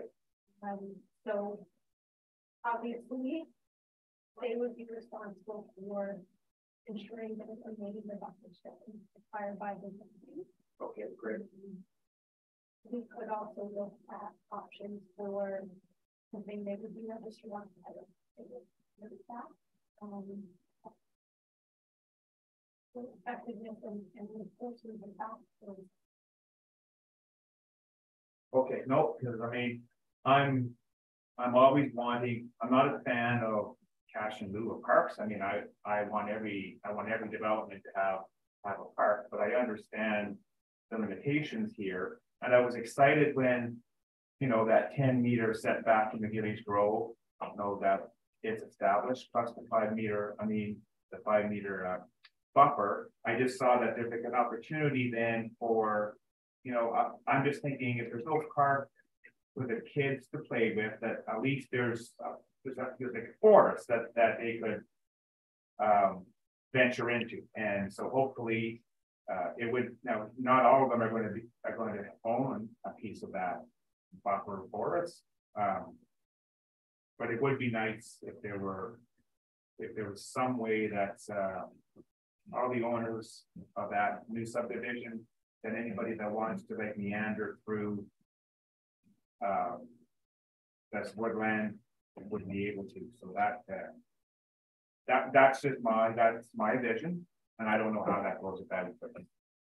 I guess it's important to note too that this property really abuts with like Gillies Grove. Yes. We'll have lots of opportunity obviously for access, as we know. We're, you know, so blessed to have that in the town. So I understand the concern. I think the important part is for these residents, they will have quite a large backyard to be able to use their own amenity space as landowners. They want to, you know, contain the natural feature of it. So these are going to be lots with, you know, significant. Was it a standard rear yard setback for townhouses 6 meters?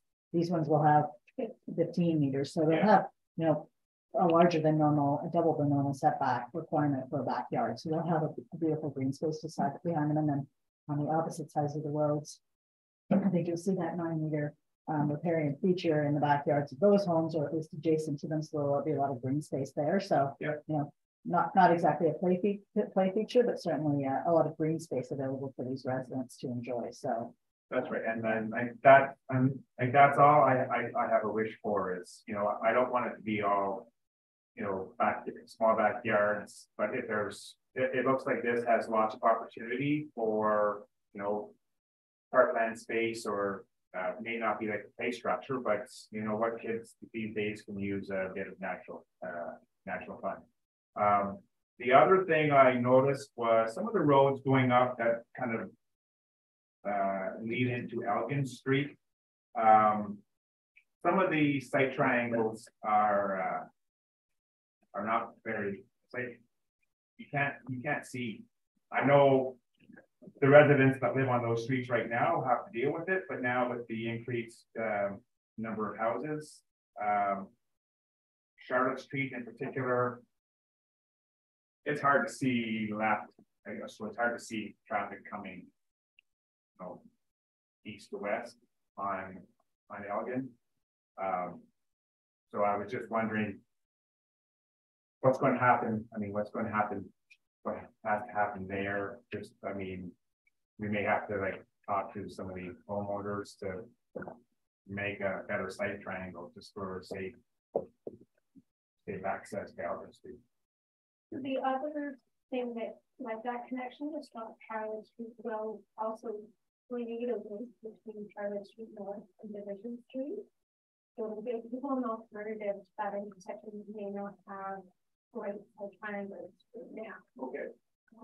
So it gives them essentially a big for alternative by going through the Division Street using this new connection. Yeah.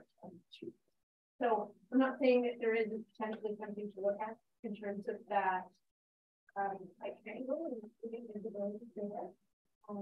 But it does mean that I can't achieve an existing building is located in such a way that it must be within the building. You're not going to gain the visibility. There is I'm going to be a new intersection.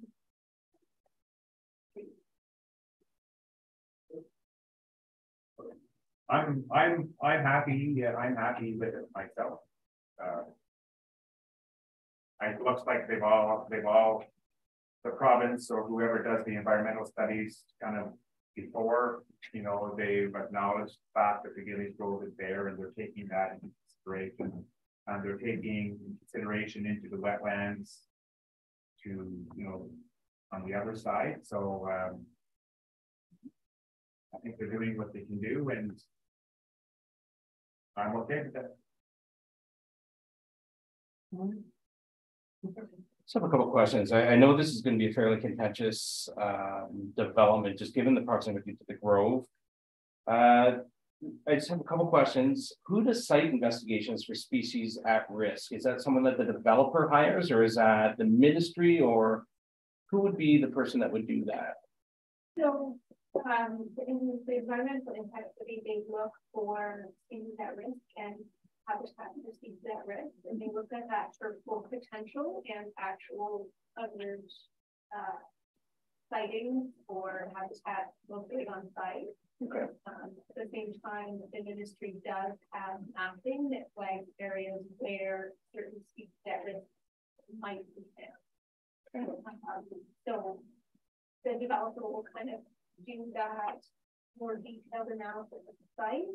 The province will identify ranges for certain species and types of habitat where they can be found. The environmental impact study is peer reviewed. So the peer reviewing is making sure that the way they've done their desktop analysis and the observations on site and the last to the Okay, and are these site investigations, are they ever made available to the public to review? So the environmental impact study is available to anybody who would like to look at it. Okay. Package, Excellent. Okay. In regards to the cash in lieu for the parkland development, I know there's a large stormwater management pond being put at the end. Is there any possibility of having that pond be open as a community pond rather than a functional pond? For example, have a pathway that goes around it where the public can still use that space without it being closed off to the public use. It's quite a significant piece of land. And I know we have the Grove there. I really hesitate to just say, well, the residents can all just go use the Grove, because the Grove doesn't belong to us. And the NCC's goal is conservation. So having that added foot traffic from all the residents that are there, just as a matter of course, because the developer wasn't required to put in parkland, just it doesn't sit well with me because that's a lot more people using it. So I'm wondering if there's any, maybe we can even ask the developer if there's any consideration to having that as a community pond instead of just a functional storm pond. So I would have to defer to our operations team. was funded that was possible with the zone. I'm not sure we've gotten to the details about that storm monitoring for condo. Well, it's a good time to bring it up. Yeah. So we can kind of discuss that with the developer. It's gonna depend on the amount of storage that they need for stormwater. Okay. And how they can accommodate that on a south parcel that they have. Okay. But that would decide how steep the size of the continue to be a little bit. Okay. Or we can bring it to their attention. So in the June, Okay. And with a 10-meter setback that goes in between the properties and the actual grove itself, you indicate the property owner really is responsible. They own that land there. There is native species that are going to be put in there. Who's responsible for maintaining? Is that the property owner to maintain that same standard that is prescribed within document? so the zoning requires that the native species be planted as part of the development. Okay. It would then be the property owner's responsibility not to basically remove those species. But there wouldn't be necessarily an expectation that each property owner in the village is removing invasive species that happen to crop out. It's always a good idea for property owners to control native species, but it's not something that would be enforced. Okay. Sorry, a few more. So just to clarify too, so the NCC is right next door under the province's guidelines that the province has made. The NCC, for example, would not be able to file a third-party appeal, and we have no say on that whatsoever, or anyone else. So it's the province is really creating that situation, not the town of Arthur. So the list of in road subdivision and decision. Don't remember if I fully listed them out in the report. But it's limited to those individuals listed in the Planning Act, which is a public body, a specified person, the minister of the municipality, and we have definitions for a public body and a specified person. So specified person does not include members of the public. Don't remember the definition of public body by fire. Okay. Okay, and just a general comment, I think it's speak for all of us. I welcome the public's input in this process. The province has made significant challenges with Bill 23 to build homes faster. And I was talking to someone, we held a yard sale on the weekend. Someone came up and said, "Did you hear what the town is trying to do to the Grove?" And there's a perception that, the town has started this process. The town is pushing to pave wetlands. The town is pushing the Grove out. It's not an accurate portrayal of the situation. We all love our wilderness. We all love this. This is a property owner that owns this property and is playing by the rules. Our role as a council, and you can correct me if I'm wrong, I'm clear from Madam Mayor, our role as a council is really to make sure all the boxes are checked off. Stopping progress like this in its tracks because we don't like it is a very, very difficult thing to do. It's a very costly venture, and our obligation is to make sure all the rules are being followed. I really do want to hear what the public says about this, because even if we don't have the power right now as a municipal council to do it, it sends a very clear message to the province that does set these rules, where the thresholds are. If we look around the GTA, the green belt is under tremendous pressure right now to be developed, crown jewel of our province, and municipalities are powerless to stop progress from in there. So our Grove is the jewel of Arnprior. It does kind of get me to see it being so closely developed just in proximity to it. And I will be looking at the environmental impact study just to make sure everything is good from my limited satisfaction that I can do here. But I really want to see the public come out and talk about this. and to understand what our role as a council is, because we aren't against you on this. The town is not against you. We're on board with any frustrations that you may have when it comes to sensitive lands being developed sometimes.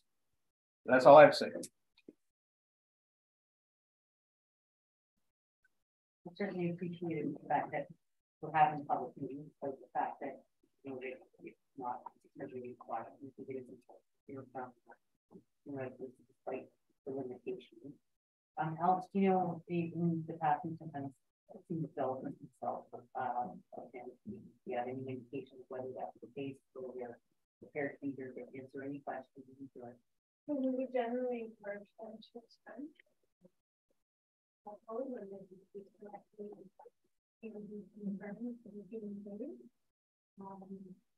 don't know for sure who will come to have this policy. Okay, so all in favor?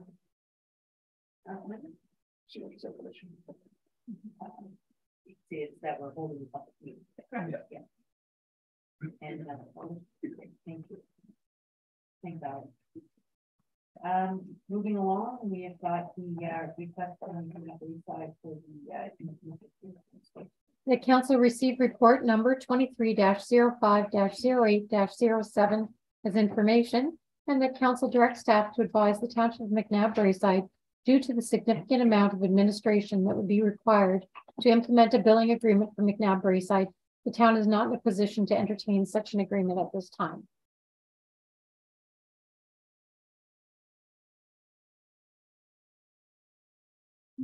Oh, sorry. We'll bring a seconder, please. Councilor Dano. I'll take this one. So we have received some correspondence from McNabb Braeside that I wanted to bring to council's attention. And also, I just wanted to take an opportunity to sort of run through the timeline for you, and then we can get into a bit of a discussion. So just a reminder, most of this council is well aware of, but on December 22nd of 2022, we did receive written notice from McNabb Braeside of the termination of the joint use recreation agreement. That termination would be effective June 30th, because there is a requirement in the joint use agreement to notify us by December 31st of the previous year and affect the change or the termination on June 30th of the next year. They did indicate that they were open to negotiating a new agreement. On March 28th, staff brought a report to council, which outlined the background of the current agreement, discussion on the pros and cons of that agreement, and the methodology that was used to create the agreement. It included considerations on termination and possible negotiation of a new joint use recreation agreement. There was a closed session that night under section 239(2)(b)(k) of the Municipal Act. During that discussion, council appointed the mayor, Councillor Grinstead, and as an alternative, Councillor Cooper, to the Joint Use Recreation Committee. This purpose of that committee is under the current joint use agreement to look at the population adjustments for the current year per section 7.6 of the agreement, and the requirement is to do that before May 31st. Immediately following that meeting, Mayor McGee called Mayor McKenzie, I guess the next morning, which would have been March 29th, put that on here, to advise that the town was not in a position to proceed with negotiating any joint recreation agreement at this time. And followed up with a letter on March 30th, which indicated that, and also provided the names of the committee members for that current discussion. No response has been received yet with respect to a meeting date to do that. On April 24th, 2023, council adopted a revised Schedule K, which is the recreation fees in our user fees and charges bylaw, and directed staff to implement policies and procedures for the costing model for hybrid user groups. The reason we did this on April 24th was it took a bit of time to put those numbers together for council and to come up with the policy and procedures that we can implement, because that's new for us. The reality is we start summer registration on May 1st, so we wanted to make sure that we had the numbers in place for non-users in time for registration. On April 28th, we did receive a letter request from McNabb Braeside asking council to disregard the letter received on December 22nd and to reinstate the original joint use recreation agreement. Further to that, on May 3rd, we received a request from McNabb Braeside for a meeting with staff and those committee members that we have identified, the treasurer and myself and the recreation director, to discuss the process for non-resident fees applied to McNabb Braeside residents, specifically tracking and invoicing. I have outlined in the report, just to go back to that, I have outlined in the report before you tonight some of the concerns council or staff have with respect to the potential for an agreement that would be in essence similar to the recreation or the billing agreement we have with the town of Renfrew. As council will recall, we entered that in agreement as a billing agreement to assist Renfrew. That agreement deals strictly with pool programming at the Nick Smith Center and only for residents of Renfrew itself that make use of our facilities since they don't have a pool.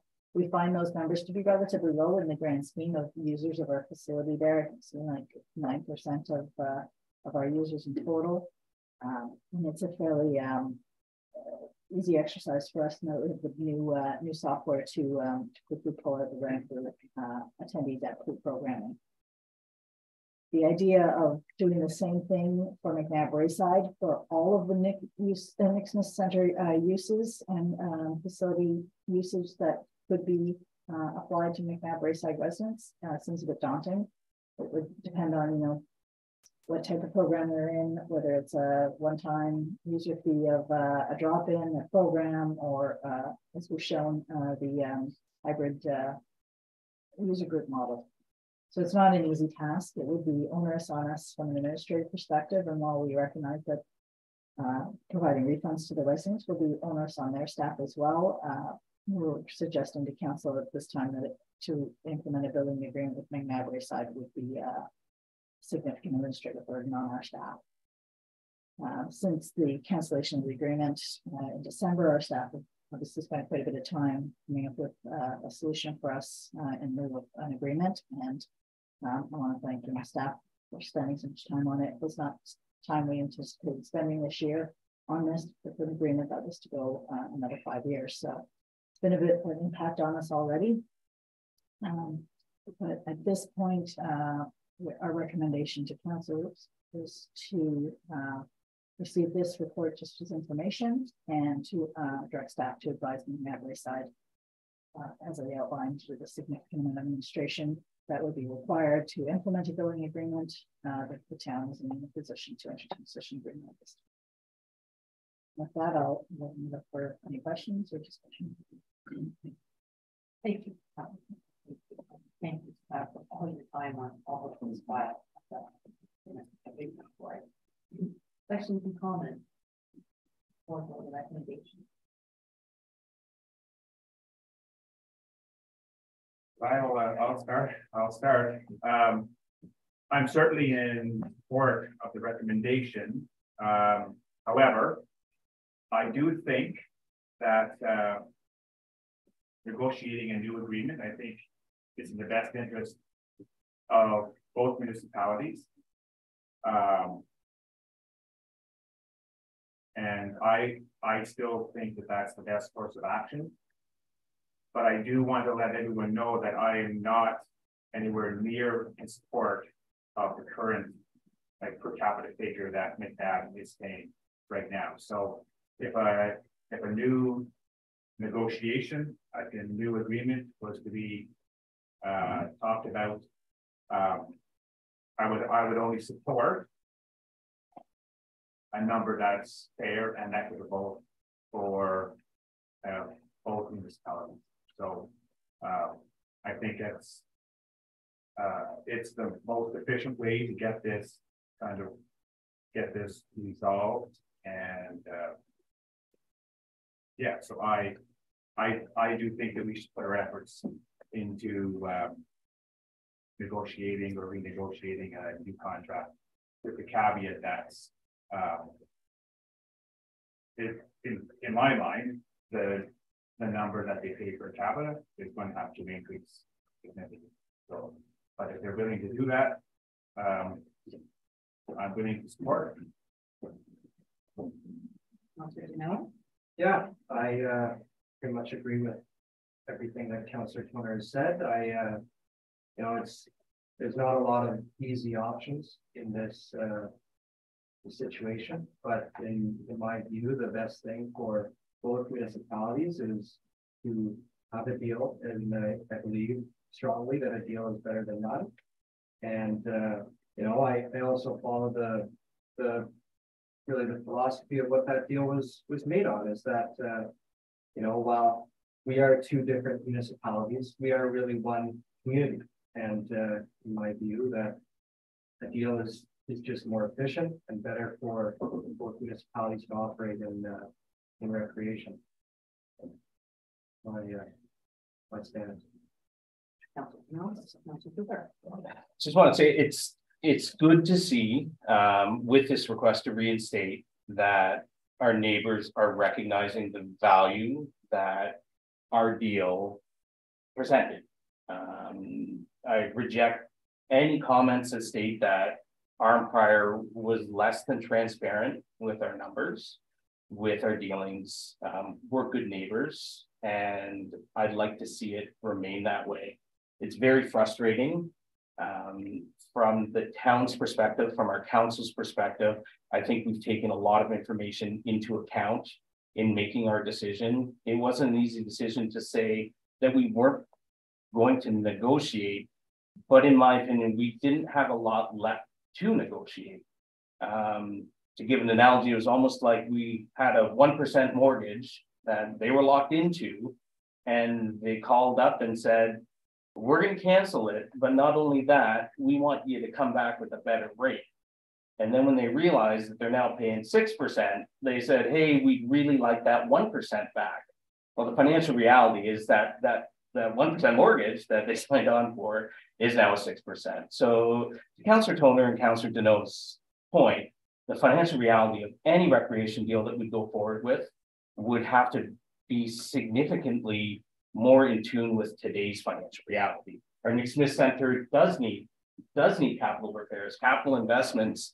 And if McNabb Braeside is on board with that, that's something that benefits both communities.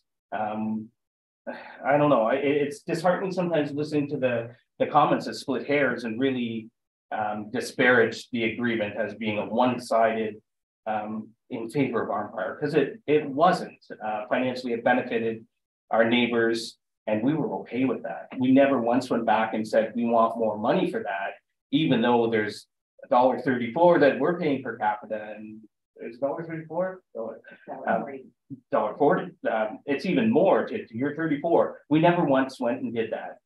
So I just wanted to be reiterated that we were not part and parcel of canceling the agreement. We were not approached before it was canceled. And I think a lot of these discussions that we're having right now that are very difficult could have been had prior to the cancellation of the agreement. And it's a lesson that I hope is learned through this process, that speaking before making a decision that has drastic impacts on our neighbors, when we make decisions, we really should carefully consider them. And I implore our neighbors, if we do re-enter negotiation, to think the same. The onus, in my opinion, is not for our staff to spend more time reformulating an agreement that we have already spent a lot of time recovering from and formulating. I believe the onus is really on our neighbors to come to us and say what they feel is a strong deal. That is the beginning of any negotiation. We have nowhere to negotiate from a cancellation. That's tearing up the agreement. If there is something else presented, speaking for myself, I am certainly open to considering all options that benefit Arnprior, McNabb, Braeside, and our neighboring residents. So just to summarize, I really feel like there may be some common ground here. There is common ground. We're two communities that's the same family. But I really think that the onus is on McNabb Braeside to come to us and to really work towards creating a positive outcome for both communities at this time. The request that's before us is to reinstate the agreement. And having watched every single one of their meetings, followed every single one of the reports, I struggle to reinstate something knowing that we were going into it only to exercise option 5 point something, which is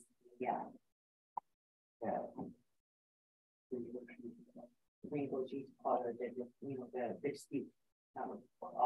Dispute. Entering in new negotiation, knowing we'd be starting with the dispute is not a great foundation. As Councilor Cooper noted, they've now had 5 months to come to us with a proposal. The information's been out there. We've asked for the information that we've allowed them to meet that the base negotiation proposal.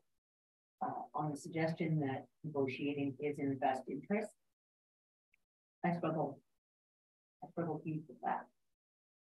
We've received a staff report to Black Council that shows that we will be financially whole-ish with a small shortfall based on the increased user fees, but the defining difference is that our residents, the ones that we are tasked with taking care of, our ratepayers and residents, will receive increased access to programs that we have all heard they are frustrated with not having the option to use. Despite the fact that, let me remind you, we've been paying $140 for their 37.38. I'm not okay with that. I can't, it's not personal. It's something nothing to do. We value our neighbors. There are so many synergies, many collaborations that we're going to continue to do. But we are responsible to our project and to our taxpayers. And going and sitting back at the table to negotiate something when we're starting with a dispute, knowing that they canceled, they thought that they were getting an unfair deal. So it just, staff have put in hours and hours and thought this through. They've given, every possible iteration. And now that they've given us a package that we all accepted, we're being asked to hang on a second, come on back and let's enter into this resolution part of it. I'm not okay with that. So the staff recommendation here tonight is to receive the report it's to request to reinstate and to, can you read that again, please? The council received report number 23-05-08-07 as information, and that council directs staff to advise the township of McNabb-Braeside due to the significant amount of administration that would be required to implement a billing agreement for McNabb-Braeside. The town is not in a position to entertain such an agreement at this time. I think we all said no to that. Yeah. We all said no to. I just made comments no. Probably that maybe someone's going to listen and maybe they will, as Councilor Cooper said, and maybe they'll come back and say, you know what, we will maybe want to have a new agreement, then here's the price we're willing to pay. I mean, at least that's, I just think an agreement, I understand what you're saying, but then what that does is that closes the door of ever having an agreement with McNabb-Braeside from now until the future. Is that what your argument is? Councilor, if I may, that's my argument. No, that's right, yeah. But agreeing to what we have on the table here doesn't change it any more than they are still welcome to come to us with, but they've never come to us with anything. No. Not one. No. Other than please cancel and then please reinstate. So nothing has changed in that regard. If they want to come to us with something, then they are welcome. We're not going to do the work for everybody. No. Nor am I comfortable having staff and having, my time is precious. Well, going and sitting down, only to enter into a dispute, and and if we do that, we then have an agreement again. So with this then, that agreement that we entering is the same one we have now. We're paying $140 per capita. So we're 35, 36. We're not re-entering that at 44. So, so my recommendation, let's go on the staff recommendation for this one, please. All in favor? May make one comment. Just on the subject of the population, there is the meeting that is to be held between township and the town to go over the population numbers. I just want to make sure we define that the scope of this is just, it's typically been a formality to go through and look at the population numbers, just so there's no misconceptions on why we're sitting down at a table together. It's really just to go out, and there's been some concerns raised about the population numbers. So I just want to make sure it's clear that we're sitting down to look at these population numbers, to explain them, to answer any questions, and that's it. We're not sitting down as a renegotiation. There's nothing more to that than just basically formalizing a process that they require as part of the agreement. Is that correct? That is correct. And actually in the past, it has been our treasurers and I think treasurers and the mayors, especially since we sat down and basically used the population numbers and it was quick and administrative. And these population numbers, I'm just noting that it was a letter that was sent on March 30th to Mayor Mark McKenzie that has been, he's already received this information. Okay, perfect. Thank you. Okay, so if you can please again read Sure. this is what it is that we are deciding. That council received report number 23-05-08-07 as information, and that council directs staff to advise the township of McNabb Braeside due to the significant amount of administration that would be required to implement a billing agreement for McNabb Braeside. The town is not in a position to entertain such an agreement at this time. All in favor? None opposed, that carries. Thank you. Okay, and then we have 3 proclamations. The first one for Parks and Recreation. The council proclaimed June 2023 as Parks and Recreation Month in the town of Arnprior. And then second on that, Councillor Cooper, Councillor Juneau, and then are you going to? I can. Whereas in the town of Arnprior, we are fortunate to have a variety of recreation and park systems providing countless recreational opportunities for residents and visitors from around the world. And whereas recreation enhances quality of life, balanced living, and lifelong learning, helps people live happier and longer, develops skills and positive self-image in children and youth, develops creativity, and builds healthy bodies and positive lifestyles. And whereas recreational participation builds family units and social capital, strengthens volunteer and community development, enhances social interaction, creates community pride and vitality, and promotes sensitivity and understanding to cultural diversity. And whereas parks, open space, and trails provide active and passive outdoor recreation opportunities, help maintain clean air and water, and promote stewardship of the natural environment. And whereas the benefits provided by recreation programs, services, and parks and open space reduce healthcare and social services costs, serve to boost the economy, economic renewal, and sustainability, enhance property values, attract new business, increase tourism, and curb employee absenteeism. And whereas the town of Arnprior is hosting 30 free activities, it might be 33, in 30 days as part of the Participation Community Better Challenge, a national physical activity initiative that encourages Canadians to get active in search of Canada's most active community. Therefore, the town of Arnprior does hereby proclaim June 2023 as Parks and Recreation Month in the town of Arnprior, and encourages all citizens to recognize the benefits and values of recreation and parks in Arnprior and participate in the many activities taking place this month and throughout the year. Favor? Anyone? The next proclamation for Seniors Month. That council proclaimed June 2023 as Seniors Month in the town of Arnprior.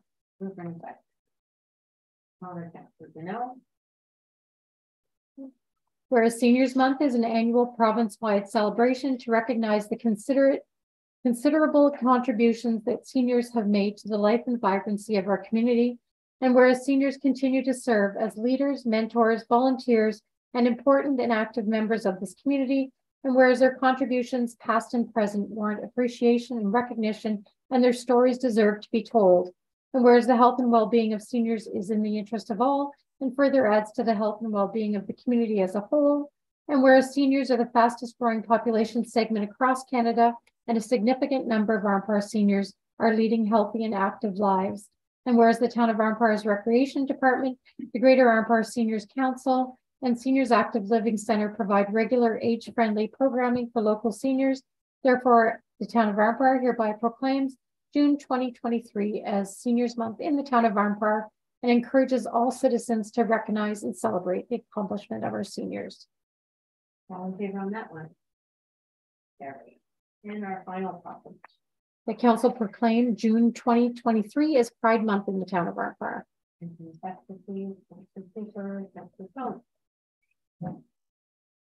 Whereas June is recognized in Canada as Pride Month, a time to celebrate the contributions of persons from the 2S LGBTQ+ community and increase efforts to build awareness. And whereas the Progress Pride flag is an important symbol of hope and acceptance for 2S LGBTQ plus youth and adults who continue to face stigma, discrimination, isolation, and bullying in their home, workplaces, and community spaces simply for being who they are. And whereas this stigma and discrimination puts 2S LGBTQ plus individuals at elevated risk of mental health issues, substance abuse, homelessness, and suicide. And whereas the town of Arnprior acknowledges and celebrates the contributions of the 2S LGBTQ plus community to the social, cultural, and economic well-being of Voluntarians. And whereas during Pride Month, we can all reflect on the progress made to recognize and protect the rights of 2S LGBTQ plus communities and the work that still needs to be done. And whereas flying the rainbow flag at Town Hall during the week of June 2023 symbolizes the town's celebration of diversity and support for the 2S LGBTQ plus community.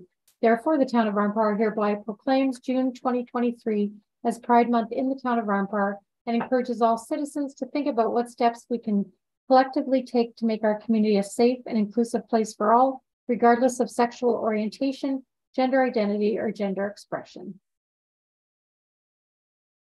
All in favor on that one?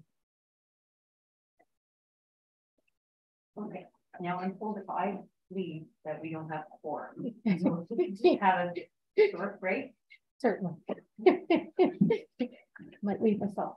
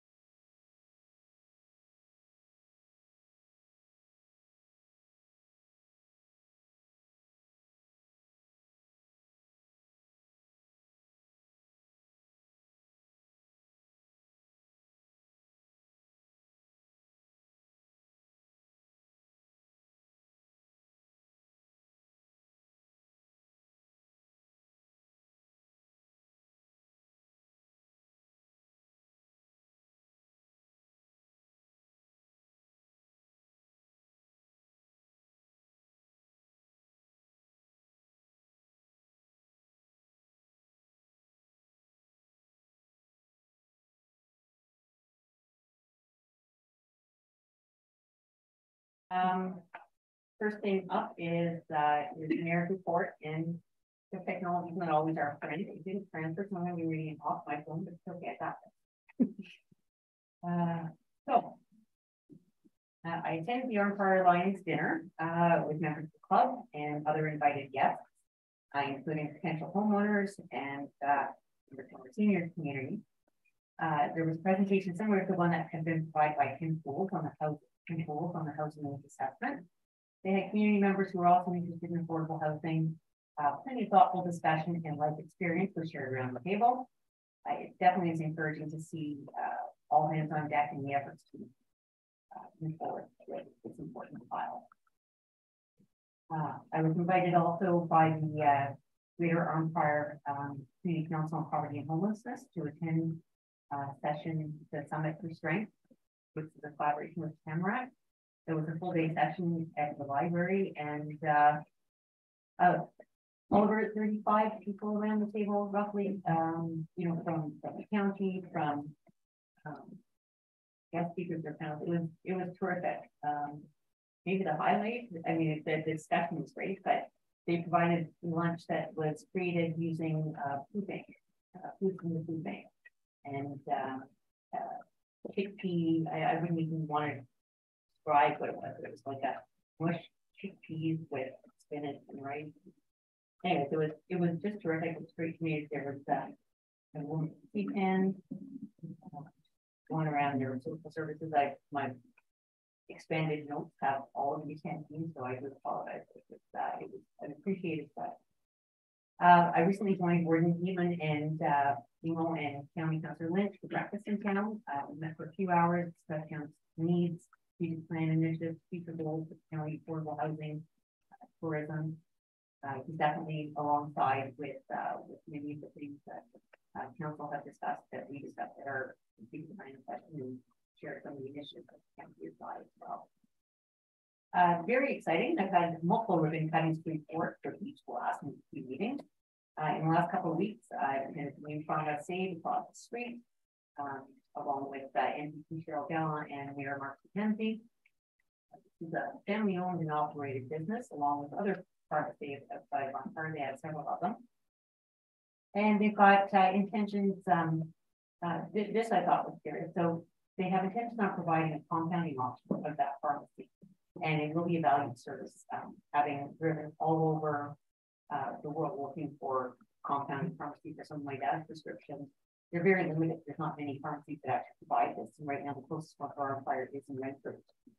So the fact that they've got the space and they've got the intentions of providing that service is appreciated. And they also have deliveries. And I like the fact that they're really becoming community partners. Well, they recently did a breakfast at the station lots with residents there to present their offerings. They hosted the breakfast and they wanted to explain to them, you know, we do delivery, here's our plan, one-on-one. They're really trying to make it different. My other ribbon cutting was at Colbert Brewery, where there was a packed house to celebrate the occasion. Definitely a warm and lively space filled with energies and collaborations with many other local businesses, which is something that our county is becoming known for. I missed the Saturday patio opener. I would love to have been there. But congratulations to Farmers Plus and Colbert, and thank you for putting in your celebration. And I briefly attended the Packers Banquet at Marianta Center on the weekend. It was great to see the team gathered in a casual environment off the ice, together with the coaches, family members, and supporters. They had a great season, and can't wait to see what they have in store for us next year.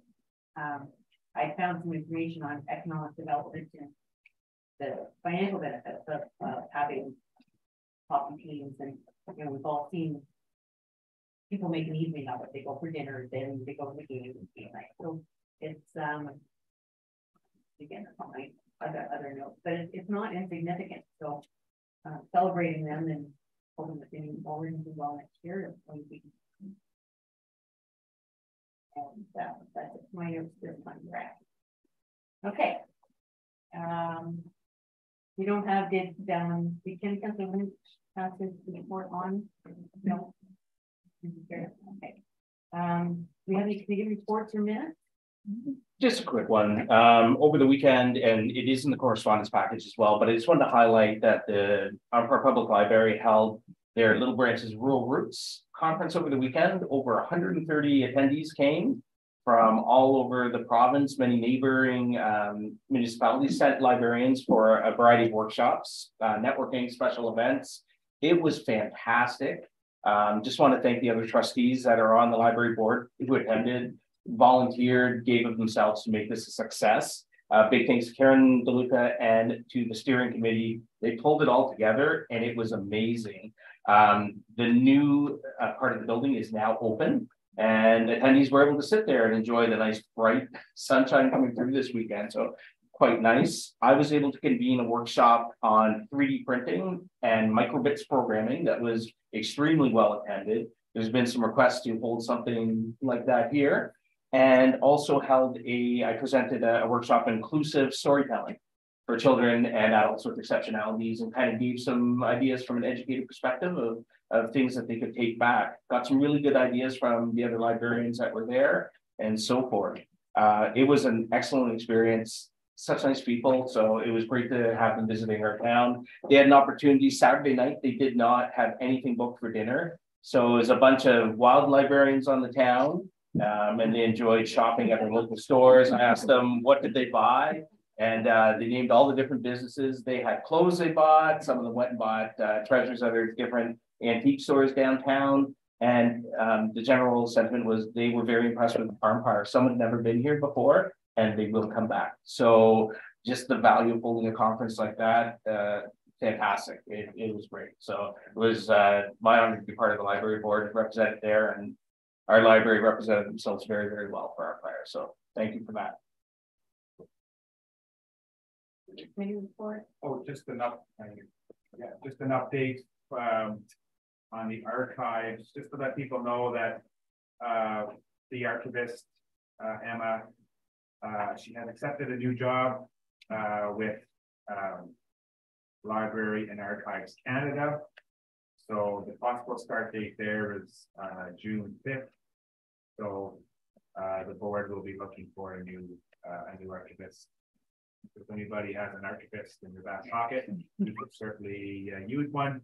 And also with that departure, the archives, they were successful in getting a summer student intern who needs to be supervised by an archivist. So because our archivist is leaving, the board has let them know that we won't be able to be taking that summer student intern position. So if they've come through looking for an archivist in the past, and I'm sure that a new one will be found. Just an update there. All right. Item number 14, correspondence and petition. That the correspondence package number I-23-May-09 be received as information and filed accordingly. Secretary, please, Councilor Cooper, Councilor Dino. Any comments? No?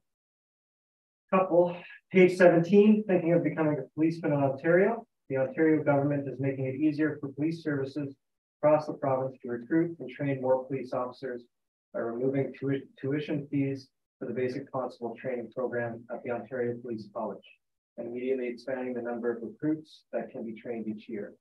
Page 27, do you have a criminal record?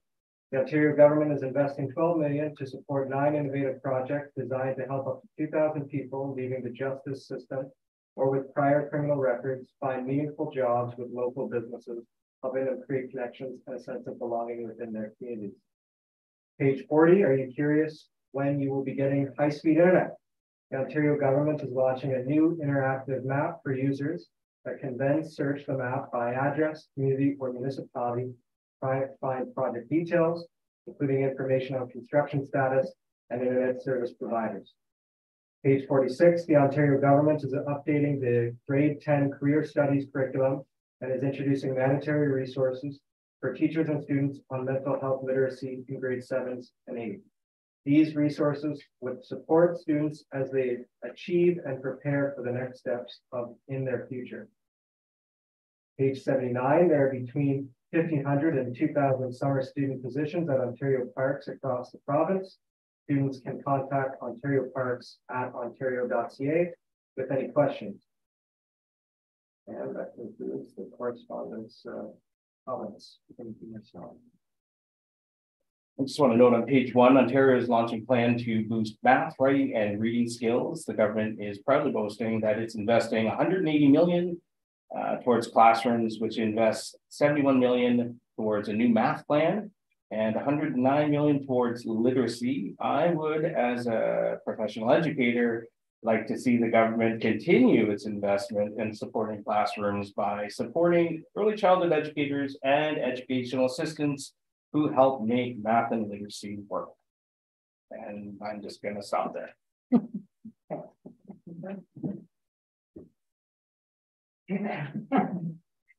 All right. Now that's just for information. We don't need to know. Okay. Oh, I'm sorry. Yes, it is. We need to know. We do? Okay. Yeah. We're all in favor. And now we have quite a few bylaws and resolutions. Do we need for any of them out? No? That the following bylaws being are hereby enacted and passed. Bylaw number 7381-23, adopt the 2022 consolidated audited financial statements. Bylaw number 7382 23, adopt the 2022 operating surplus funds allocation. Bylaw number 7383 23, adopt the 2023 tax rates.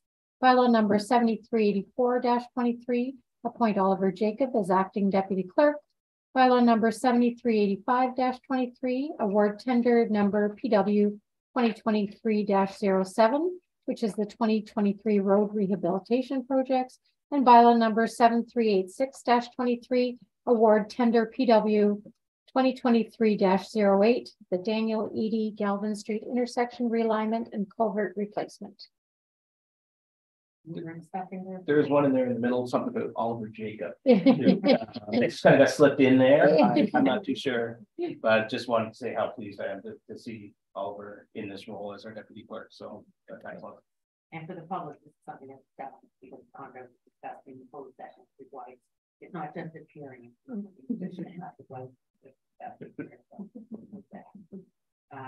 Again, we're in the second round now. No, we did not. Councilor Cooper. I want to know, and then all in favor. Hey, anyone else now?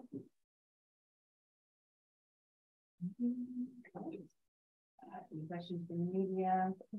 Oh, and we do have one closed session matter.